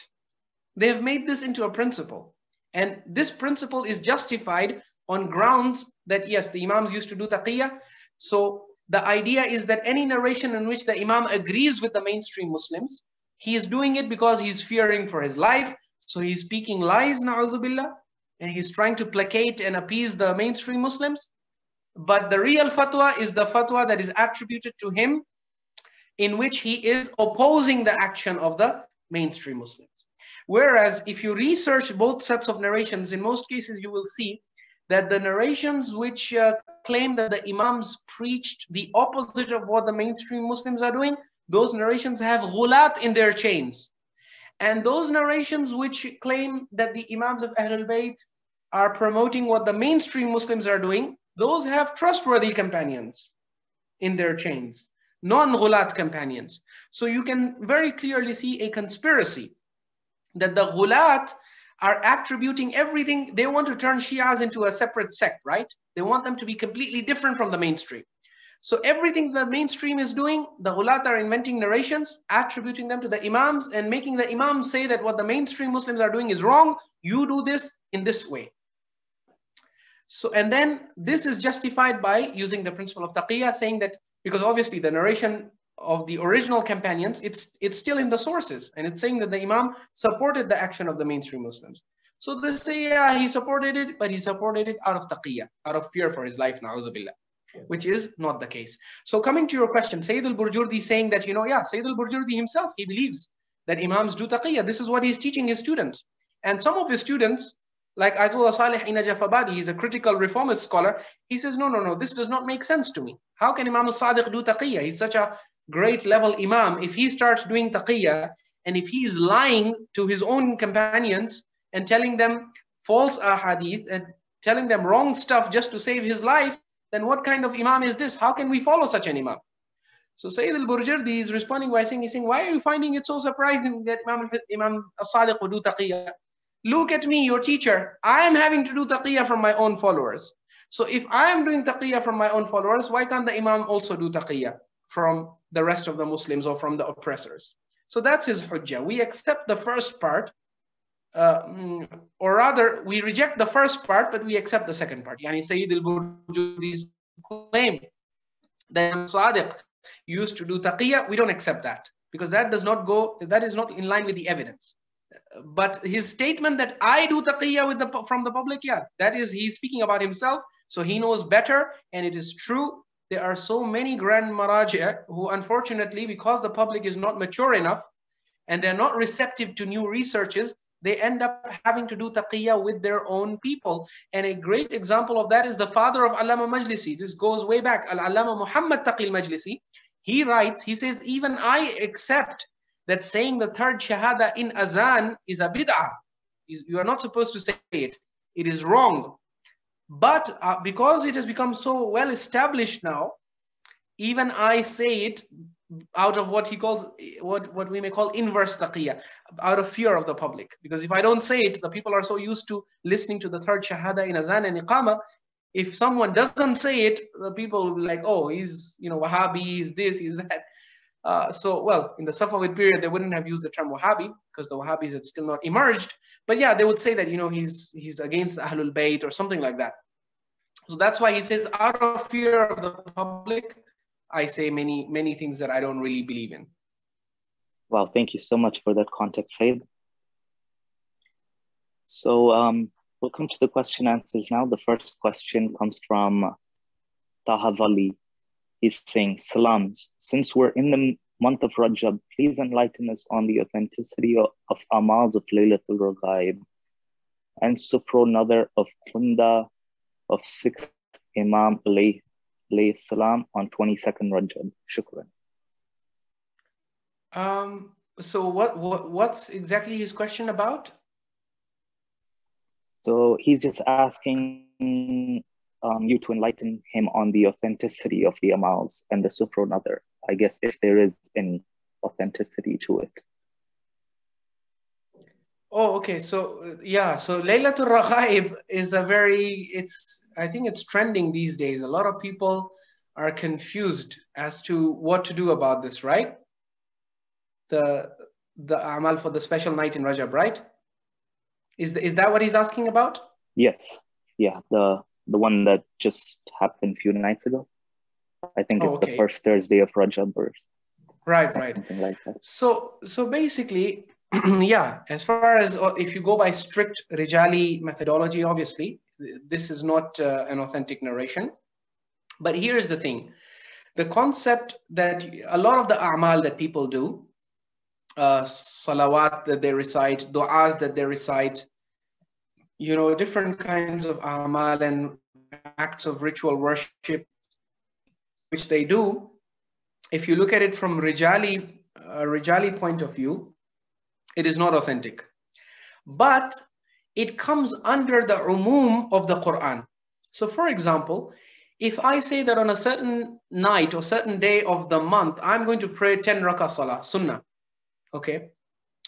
The Wahhabis and Salafis, they are very strict on this, and this is where we have major disagreements with them. They would say, no, you can't do this. You cannot take a specific day, which unless you have proof that the Prophet did this, you cannot introduce any new practice in Islam. But the correct stance is that, look, there are certain things that Allah subhanahu wa ta'ala has given you general commands for. So, Ya ayyuhan nasu u'budu rabbakum. You who believe, worship your Lord. Okay? Irka'u wasdu, perform ruku, perform sujood. These are things Allah has given you general commands for.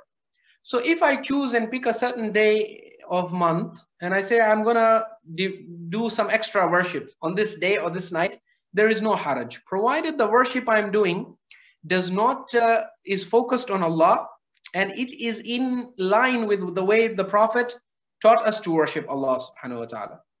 Okay, so if on any day if someone is fasting during the month of Rajab, if someone is worshipping during the nights, if he's praying, you know, mustahab, nafil, sunnah, salah, this is something you should be doing every day.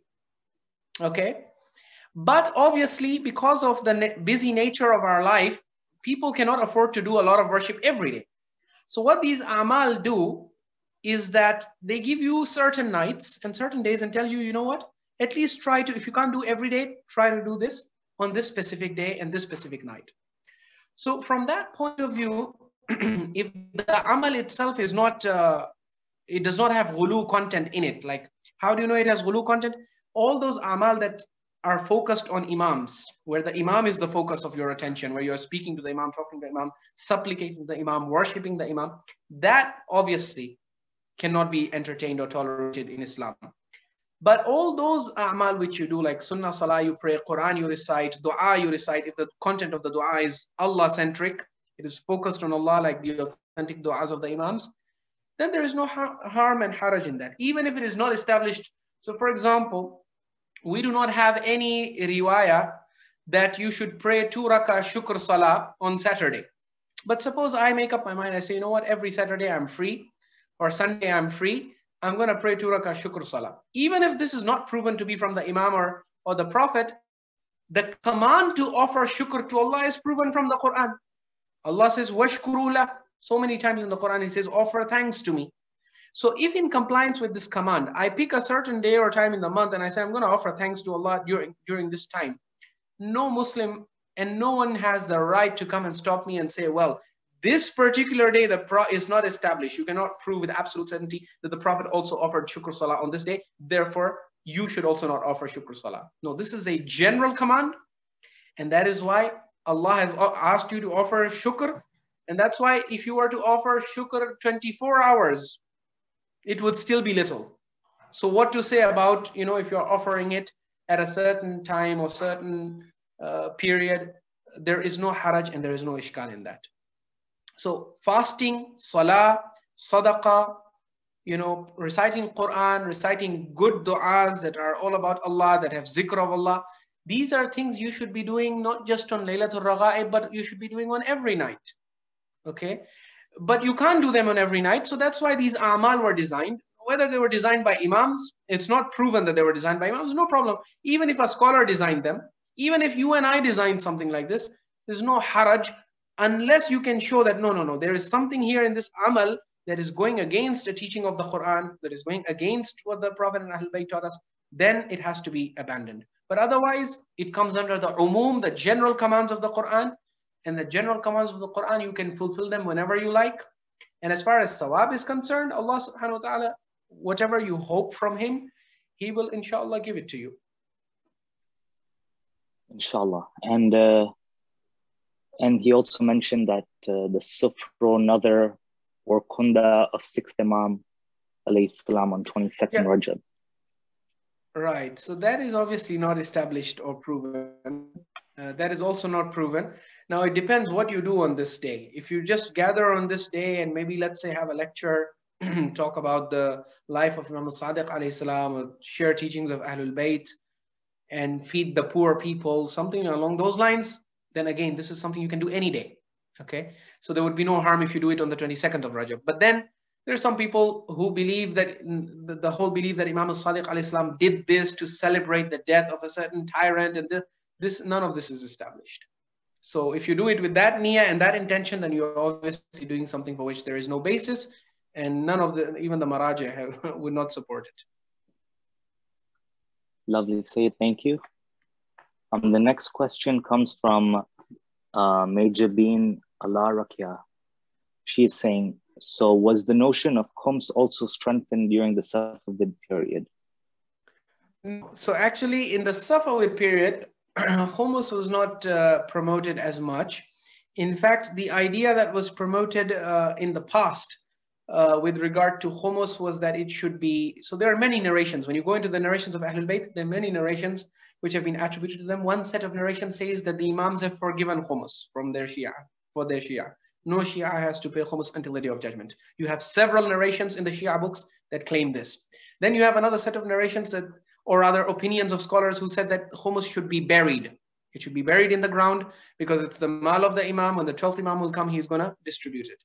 And then when you go further back into the classical period, like the time of Imam Sadiq alayhi salam, you have narrations which have been recorded by Shaykh al-Saduq, for example, in Man La Yahduruhu al-Faqih, is one of the 4 books, with an authentic chain from Imam Sadiq alayhi salam that he said, لَيْسَ الْخُمُسُ إِلَّا فِي الْغَنَائِمِ خَاصَّةً, that Allah has made khumus wajib only on spoils of war and nothing else.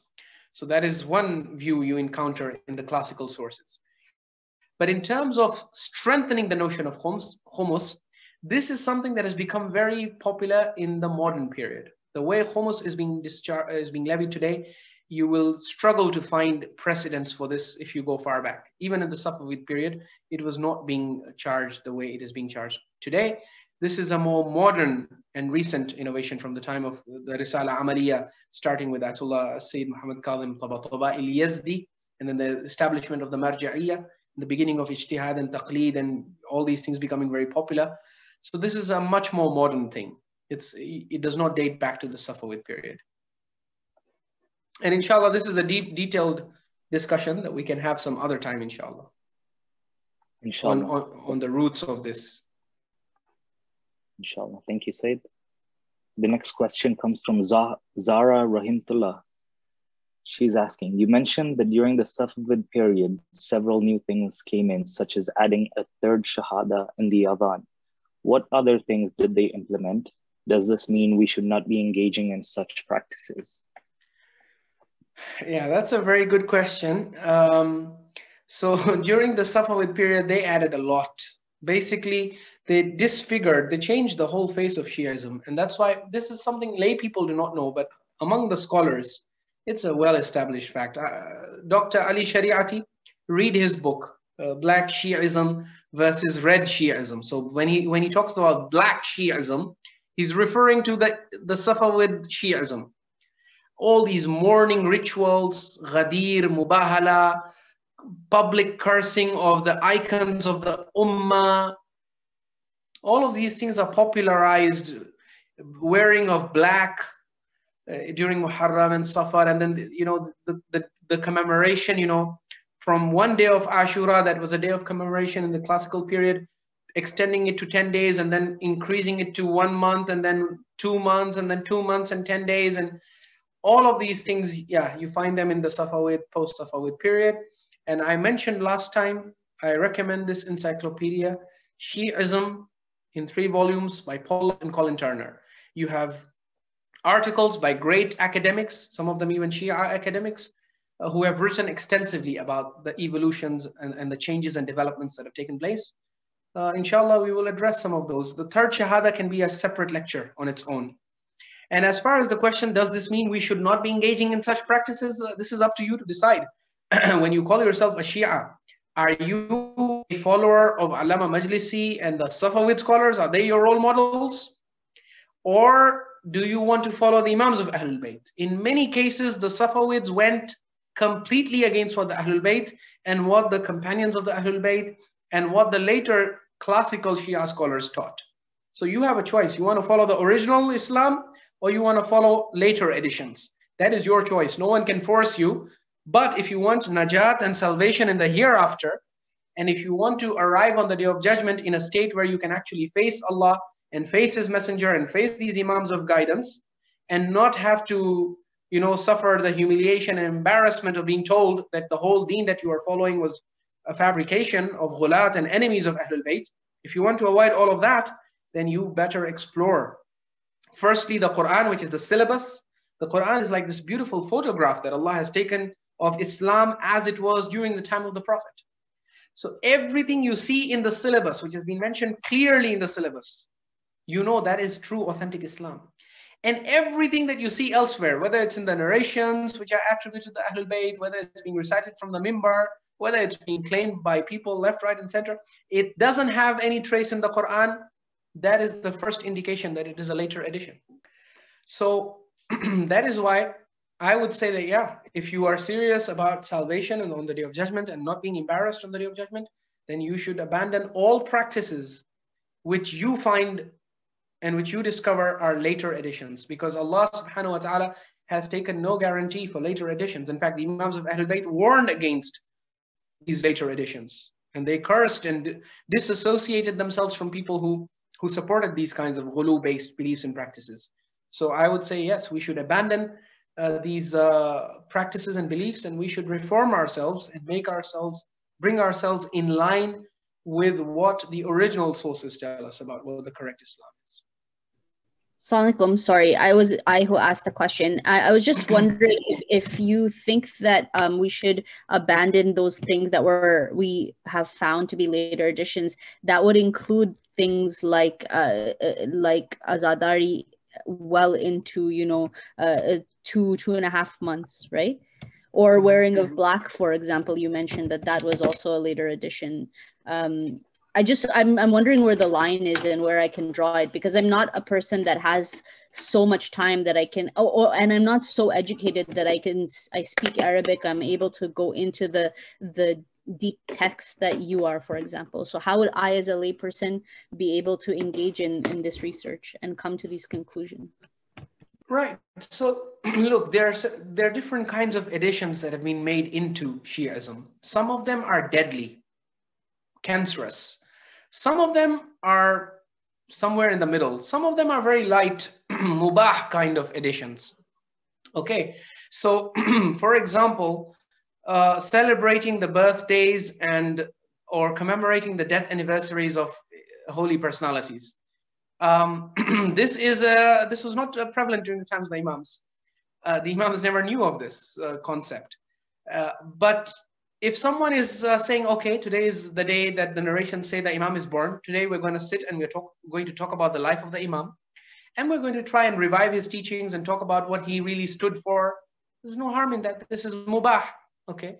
You can't promote this as an authentic sunnah, but you can't also dismiss it as a dangerous and anti-Islamic, anti-Quranic bid'ah. There is no verse in the Quran that forbids you from mentioning inspiring personalities from the past. In fact, you have support for that from the Quran.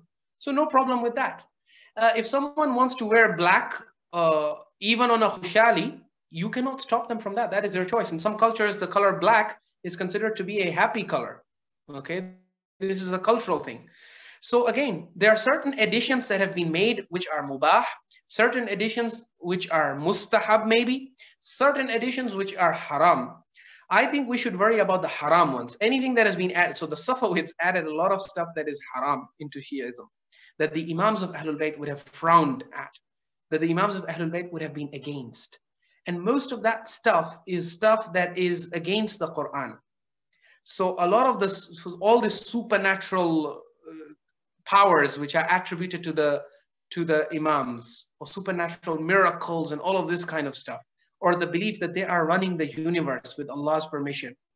These are what constitute shirk and ghuluw in the language of our Imams, and also in the language of the Quran. So yeah, these are deadly beliefs. These must be abandoned at all costs. And we need to warn our near and dear persons. And you don't need to have, you said you're not well-versed. You don't need to be well-versed. If you read the Quran seriously and sincerely in very plain and crystal clear language, Allah makes these things clear. You tell me which part of this verse of Surah Al-Ahqaf, Surah number 46, verse number 5, which part of this verse is not clear?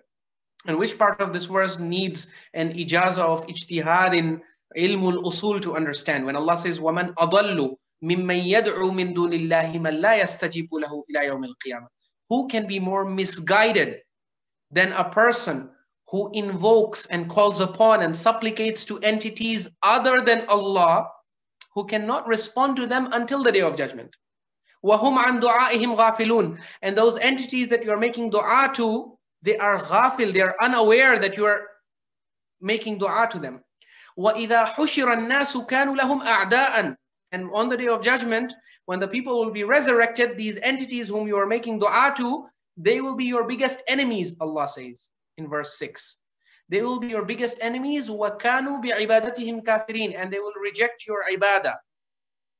So clearly what the practice that's going on in our communities today, where people are doing dua to Imams with the belief that Allah has empowered them to respond to our prayers and supplications, how do you reconcile this with what Allah is telling you in the Quran? And He's saying, no, udu'uni, call upon me. Dua is for me. Dua is worship, as Imam al-Baqir alayhi salam tells us.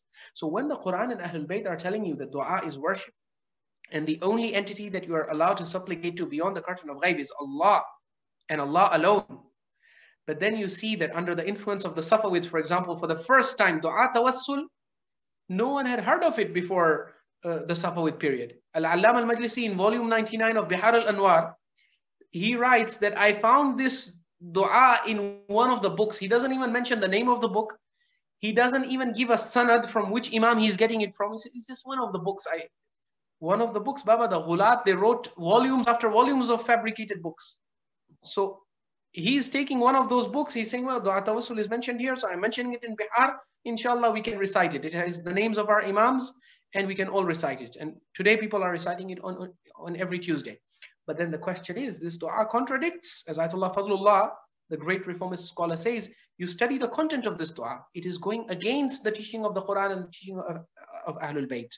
And it's not a minor issue whereby you can say, okay, no, this is a major issue. So all those changes which are major, if we are interested in our salvation on the day of judgment, we should abandon all those major changes that people have made. For minor changes or mubah changes, that's up to you. So it's your taste. Ultimately, I think in minor issues, we need education. We need to educate. Sometimes in our communities, if someone wears white in Muharram, for example, people will frown at that person. People will think this person doesn't love Abdullah al-Hussein. So they need to be educated and told that, look, this is a cultural thing. It was introduced by the Safavids. It's not an authentic practice of the Imam, so that you should be able to condemn people who are not doing it. Where the Imams, have not said something, let people have freedom. Let people do whatever they want. Okay, don't judge people on stuff that you don't have any evidence for. So that's all we are proposing over here. Excellent, Sayyid. Thank you. The next question is from Muhammad Ali. He says, Ghulluw replaced the mustahab with fard. Instead of labbaik Allahumma labbaik, they say labbaik ya Ja'far. But we do not say labbaik ya Hussein instead of labbaik Allahumma in Hajj rituals. So isn't it allowed? So this is where our brother is mistaken. The very year that I went to Hajj, there was an incident, a very unfortunate, heart-rending incident, but both aspects of it were really equally sad and tragic, I would say. There was a report, there was a news of this Shia person, I think he was from Iraq. He was, when all the Hujjaj were going to throw the stones, Ramyul Jamarat, right? He, instead of saying, Labbaik Allahumma, march towards that place saying Labbaik ya Hussein. So even in Hajj, so they say one of the Saudi police officers over there, he assaulted this person, and they say he threw him over a bridge, which obviously is an unconscionable act. No matter how deviant a person is, you're not allowed to take their life. Okay. But what is equally regrettable and unfortunate is the fact that this person was doing something which Imam Ja'far, who is the grandson of Imam al-Hussein alayhi salam, when he heard someone doing this about him, or when he was told that there are people doing this about you, he fell into sujood. And he was so distressed that Musadif says, I regretted telling Imam al-Sadiq that there was a group of people who were doing this. Because the hal of Imam Ja'far, the way the color of his face changed, the way he started to tremble and shiver and shudder, he says, I wish I had not related this episode to him.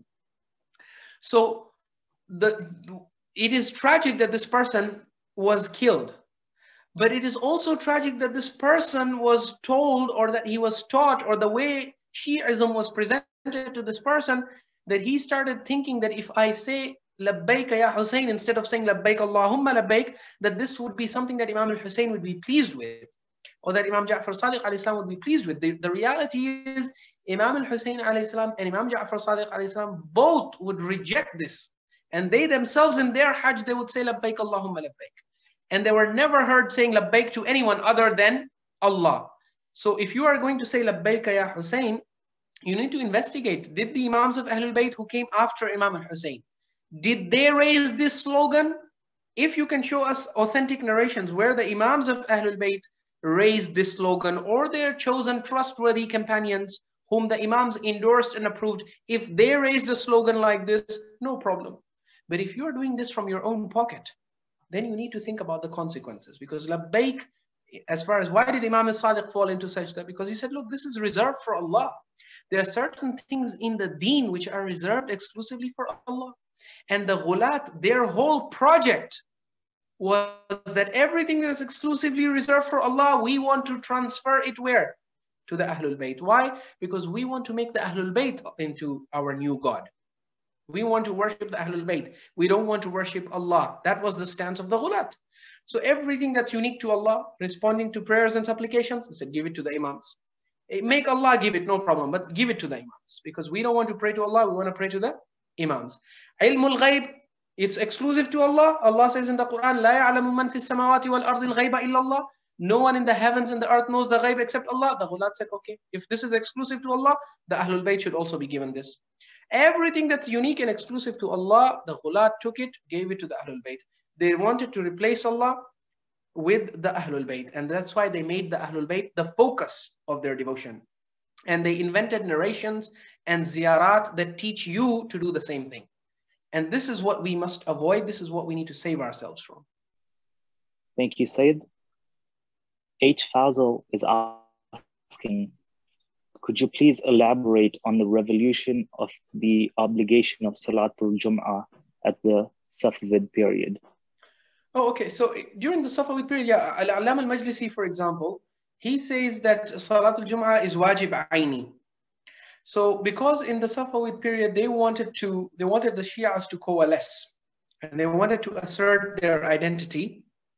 So he declared Salatul Jum'ah to be wajib aini, but with peculiar Shi'i elements. So for example, in the khutbah of Jum'ah, the reading of the names of the 12 imams, this was not there in the time of the Prophet or the Imams of Ahlul Bayt or even later on. But during the Safavid period and in the later period, you find that they start adding these kinds of things to make the Salatul Jum'ah different from the Salatul Jum'ah of the rest of the people. So inshallah, that is something that we can discuss more because there's a lot of material to cover in terms of exactly what the Safavids did at the ritualistic level, ritually speaking, what they did, what new things they introduced. Inshallah, we can discuss that in a separate lecture. Inshallah. Thank you. Murtaza Shaukat Ali is saying, Taqiyya is haram on imams if they were divinely appointed. So he said, were the imams divinely appointed, that would make taqiyya not obligatory on them. Then he said, sorry, it should read that taqiyya is haram on imams if they were divinely appointed. Oh, okay. So with regard to divine appointment, again, you see a world war going on this issue of divine appointment within the Shia community itself from the time of the imams. So if you go back to the earliest and most authoritative book of Ilm al-Rijal we have present today, Rijal al-Kashi, he mentions a debate that took place during the time of Imam al-Sadiq alayhi salam between two people, two narrators. One of them, Abdullah bin Abi Ya'fur, who is one of the most distinguished and trustworthy companions of Imam al-Sadiq according to the classical Shia. When they write about him, they say thiqatun thiqa, double thiqa, like he's super trustworthy. Abdullah bin Abi Ya'fur. And there is this another narrator who also claims to narrate a hadith from Imams. His name is Al-Mu'alla ibn Khunais. Al-Mu'alla ibn Khunais has been dismissed and discredited by the classical scholars of Shia Ilm al-Rijal as a notorious Ghaali. In fact, one of the ringleaders of the movement of Ghulluw. So there is a debate between a follower and a companion of Imam al-Sadiq and this Ghaali chief. And the topic of the debate is whether the imams are divinely appointed or not. Abdullah bin Abi Ya'fur says, no, they're not divinely appointed. They are ulama atqiya abrar. They are scholars who are pious. They are people of taqwa. But they are scholars. And the reason why we follow them is not because God has appointed them, but rather because they are the most learned and well-versed in the Quran and in the Sunnah and in the teachings of the Prophet.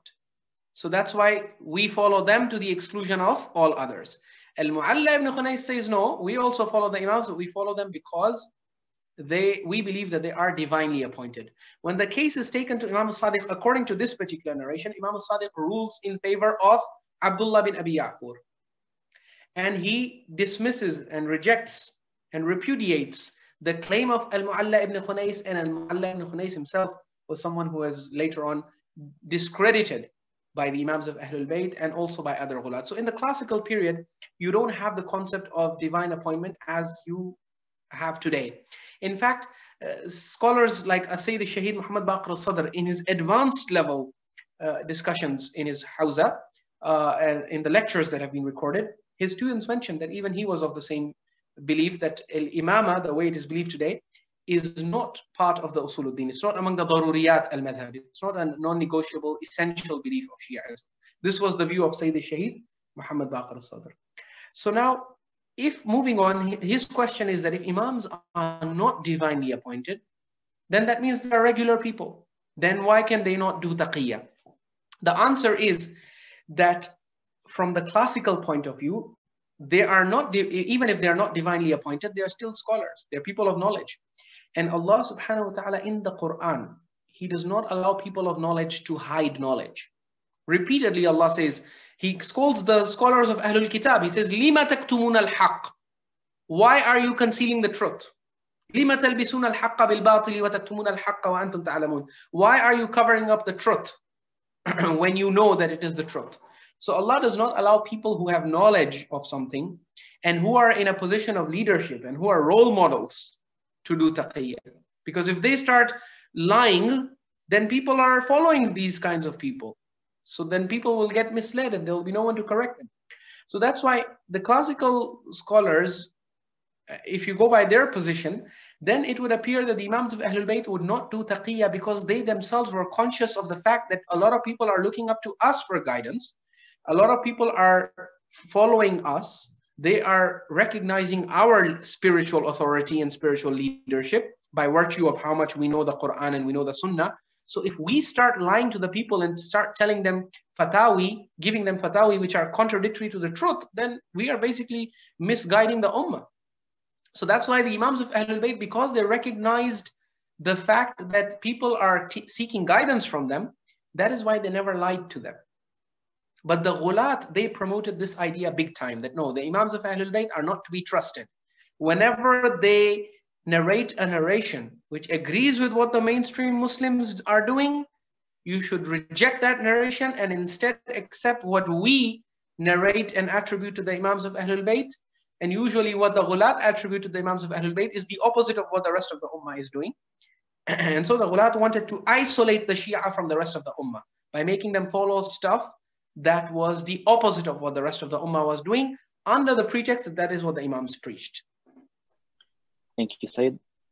The next question comes from Taha Wali. He's saying, Usuluddin, Adala, and Imama, was it introduced in the Safavid area? Please clarify. Shukran.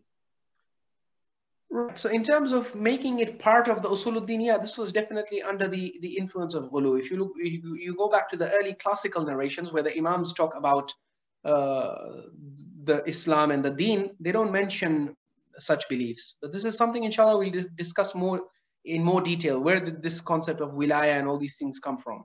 They're not found in the earliest sources. They're not found in the Quran and also in the authentic ahadith. They are found in classical collections in certain narrations, but when you examine the chains, you see the notorious Ghulaat that the classical scholars are warning us about.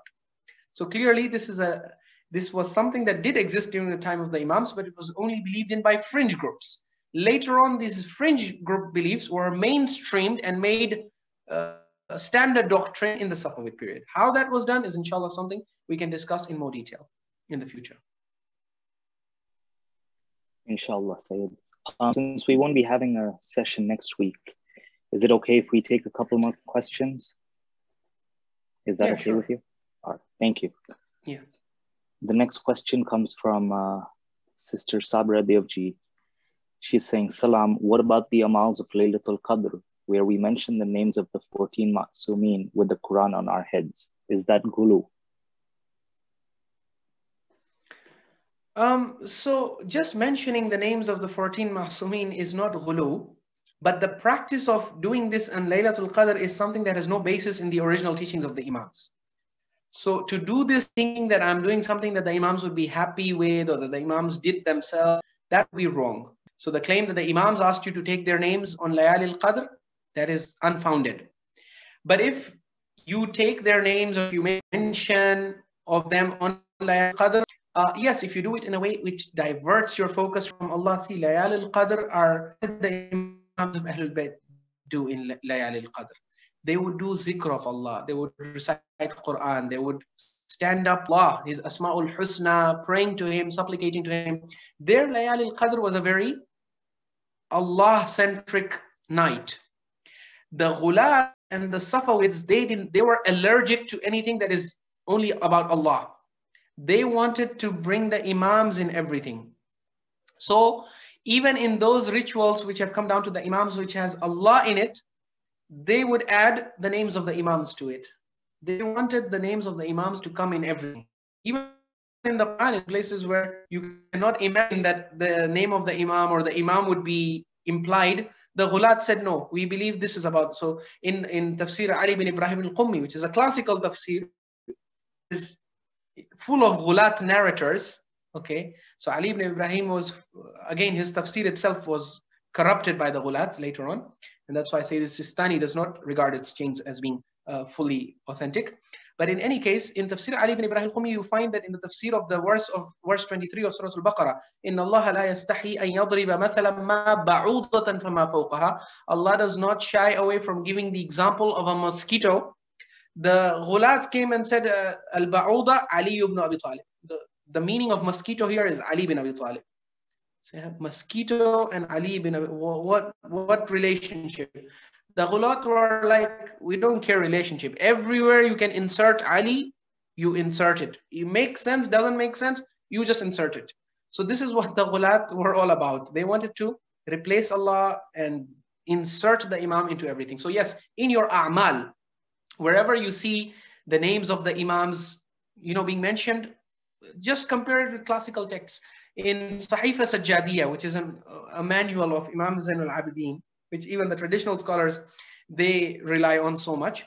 You look at Sahifa Sajjadiyya, you don't even see the name of Imam al-Hussein in the dua in which Imam Zain al-Abidin alayhi salam makes for his parents. He doesn't mention Imam Hussein alayhi salam by name. So from this, you get the sense that the a'mal and the worship and the ibadat of Imams were fully focused on Allah. And there's a lot of salat and salam and sending blessings and peace on Muhammad and Al Muhammad. Yes, that is authentic, that is commanded by Allah in the Quran. But then mentioning each and every single one of them by name and devoting yourself to them, talking to them, making them the focus of your devotion instead of Allah, that there is no evidence for in the sources. Thank you, Syed.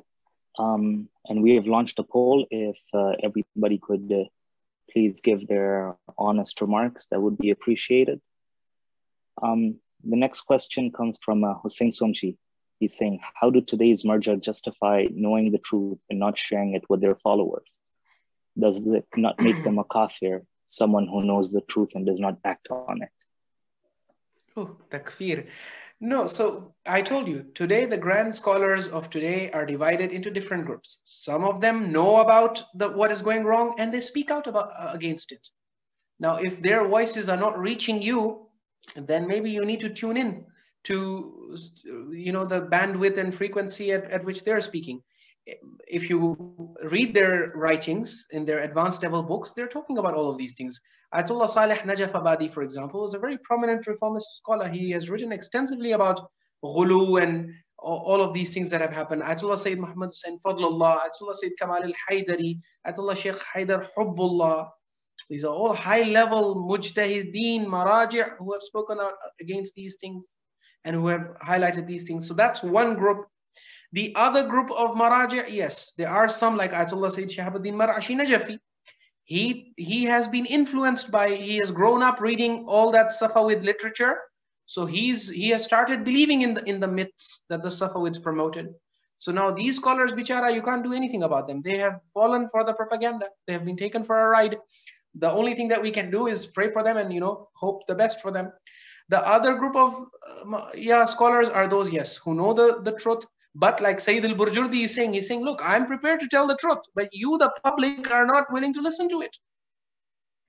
So this is the problem. The public also needs to open up its mind. And, our public needs to, it's very easy to condemn the Wahhabis for intolerance. But when reformist perspectives are shared within our own communities, you see the Wahhabi side of the Shias. They become so intolerant. They say, no, this is deviation, and this is blasphemy, and this is this. Baba, you are saying this is blasphemy, but the scholars of the past believe that what you are saying is blasphemy. So then, okay, if it's neck and neck, if it's one scholar against one scholar, then let's investigate. Let's explore. No one can, ultimately, the aim of this series is not to tell you what to believe in. In Aqidah, as we said right from the beginning, there is no taqleed. All we have to do is when we see that the classical scholars and the traditional modern day scholars are fighting a world war, and the classical scholars are saying, look, we have the teachings of the Imams. We are closer to the time of the Imams. We know more about what the Imams believed in than you know. And we lived before the Safavid period. So all the changes and the stuff that you added, we were free from that. So when the Islam that we are offering you is much cleaner compared to what later scholars are offering you. So ultimately, you listen to everyone, okay? What we need in our communities is to open up our minds, to become more open-minded, to become more tolerant of reformist voices. Because look, there's no point suppressing these voices. This is evidence, it will come out. If you don't dig it out, your enemies and your opponents will dig it out and they will humiliate you. with all this evidence. So it's better you clean your own house and you put it in order before other people come and do that for you. Definitely, Sayyid. Thank you. The next question is from Sabra Devji. We have been told that Bibi Zainab began the practice of the Azadari and the fourth Imam did not stir. So Azadari is from earlier times or Safavid times? No. So what Bibi Zainab started was different from what is being done today. So it's like Sayyida Zainab Salamullahi alayha, she stood up for Imam al-Hussein alayhi salam. She spoke in the court of Yazid. She defended the mission of Abu Abdullah al-Hussein, but she never approved of the things that are being done today. So for example, when Sayyid Shahabuddin al-Marashi Najafi says that at the time of Salah, if the mu'adhin is trying to tell the people to keep quiet and go so that he can give the adhan, a lot of people think that this is also Azadari, that you suppress the azan and let the people continue to do Azadari. So which Azadari, okay, are you talking about? If you are talking about having grief in your heart for Abu Abdullah al-Hussein, then that is an authentic thing from the Imams. You cannot show me a single Imam after Abu Abdullah al-Hussein who was not sad at the fact that Abu Abdullah al-Hussein was martyred in the manner in which he was martyred. That huzn is natural. But then how you express it? If one way of expressing that huzn, for example, is to say that I am going to commit myself to reviving the legacy of Abu Abdullah al-Hussein. Just as he stood up against the Yazid of his time, I'm going to campaign against injustice. This is one Azadari. The other Azadari is to say, I'm so angry that Imam al-Hussein was killed, I will not pray Salah. Instead, I will do Matam and I will recite Nawha when the time was. Now, this kind of Azad, you can't then attribute and say, well, Sayyida Zainab started Azadari, so why are you asking people to stop Azadari? She did not invent this Azadari, and she did not introduce this Azadari. Her concept was completely different. Unfortunately, over the centuries, people have added a lot of un-Islamic stuff. That's what the Reformist scholars are saying needs to go out, but not the whole thing. Thank you, Sayyid. We just have two more questions and then inshallah we will end the session. Nasir Jafar is asking, sending salams to Ahlul Bayt, does this relate to 12 Imams? As we understand, are there sources to confirm the 12 Imams? So sending salam and salat on the Prophet and his al is an established practice in the entire ummah. You cannot pin this on the Ghulaat, because the first sign of a Ghaali invention is that it is not shared. First of all, it contradicts the Quran, it goes against established sunnah. And one way of catching a Ghaali narration is to see that the rest of the ummah, if something is being claimed and it's not to be found anywhere except in the claims of the literature of the Ghulaat, then you know it's their invention, because if it was preached by the Prophet, it would have reached the other Muslims as well. So in any case, the important thing is sending salat and salam on the Prophet and his companions and his Ahlul Bayt and this is okay. Praying for a person, even if he has left this world, is okay. It's established from the Quran, no problem. It is praying to a person who has left this world that the Quran says you can't do, because that is invoking an entity across the curtain of ghaib, something you cannot do for anyone except for Allah subhanahu wa ta'ala.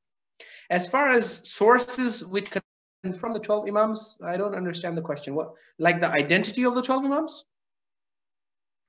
Yeah, so my question is, during the time of the Prophet, when they were discussing about Ahlul Bayt sending salams, did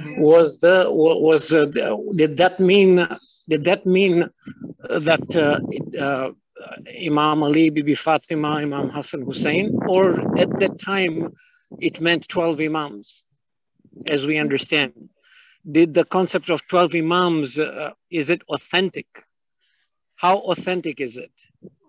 All right. So actually, the concept of the 12, it has been attributed to the Prophet in the narrations. But if you examine very, very closely, you will see that during the time of the Prophet, there was the concept was of the Ahlul Bayt, the Panjatan, as they are known today, the five. They are the ones whom the Prophet recognized as his Ahlul Bayt. And then later on, you have narrations which try to say that the Prophet then predicted that other Imams would also come. So the birth of Imam al-Baqir is predicted. The birth of Imam Ali ibn al-Hussein, they say, is predicted. But you don't see the Prophet mentioning Imams beyond the fifth Imam. in the narrations. But yes, in some of the Ghaali narrations, yeah, you have all the Imams mentioned by names, but they basically backdate those narrations and they attribute them to the Prophet as part of their reverse engineering of all these concepts and backdating them to the time of the Prophet. Excellent. Thank you, Syed. And our last question comes from Brother Mohsin Haji. He says, quick question. We were always taught about how the highest levels of marjas are in touch with the living imams with regards to issuing fatwas. Can you shed some light into this? Right. So there is no evidence for this because we have not seen any respected marja claiming that he is in touch with the imam or that a certain fatwa that he's giving is supported by the imam. In fact, if this was the case, there would be no difference of opinion among the maraja themselves. So for example, if there's a difference of opinion between Sayyid al-Sistani and Sayyid al-Khuy on the issue of moon sighting, at least one of them would have met the imam. And he could have told the other one that, look, I've met the imam and the imam, I'm in touch with the imam and the imam is confirming my theory. And he's saying your theory is false. So, you know, get rid of your theory and let everyone follow my theory. But you don't see the maraja doing this. Instead, the maraja themselves, say the Sistani, if he was in touch with the imam, he would never tell you that, okay, you can follow Sayyid al-Khuy. Or those people who are already in the taqlid of Sayyid al-Khuy can continue to follow Sayyid al-Khuy. He would not say that. He would say, I'm in touch with the imam has told me my theory is correct. Sayyid al-Khuy was mistaken. But you don't see this. I mean, I cannot vouch for the lower level.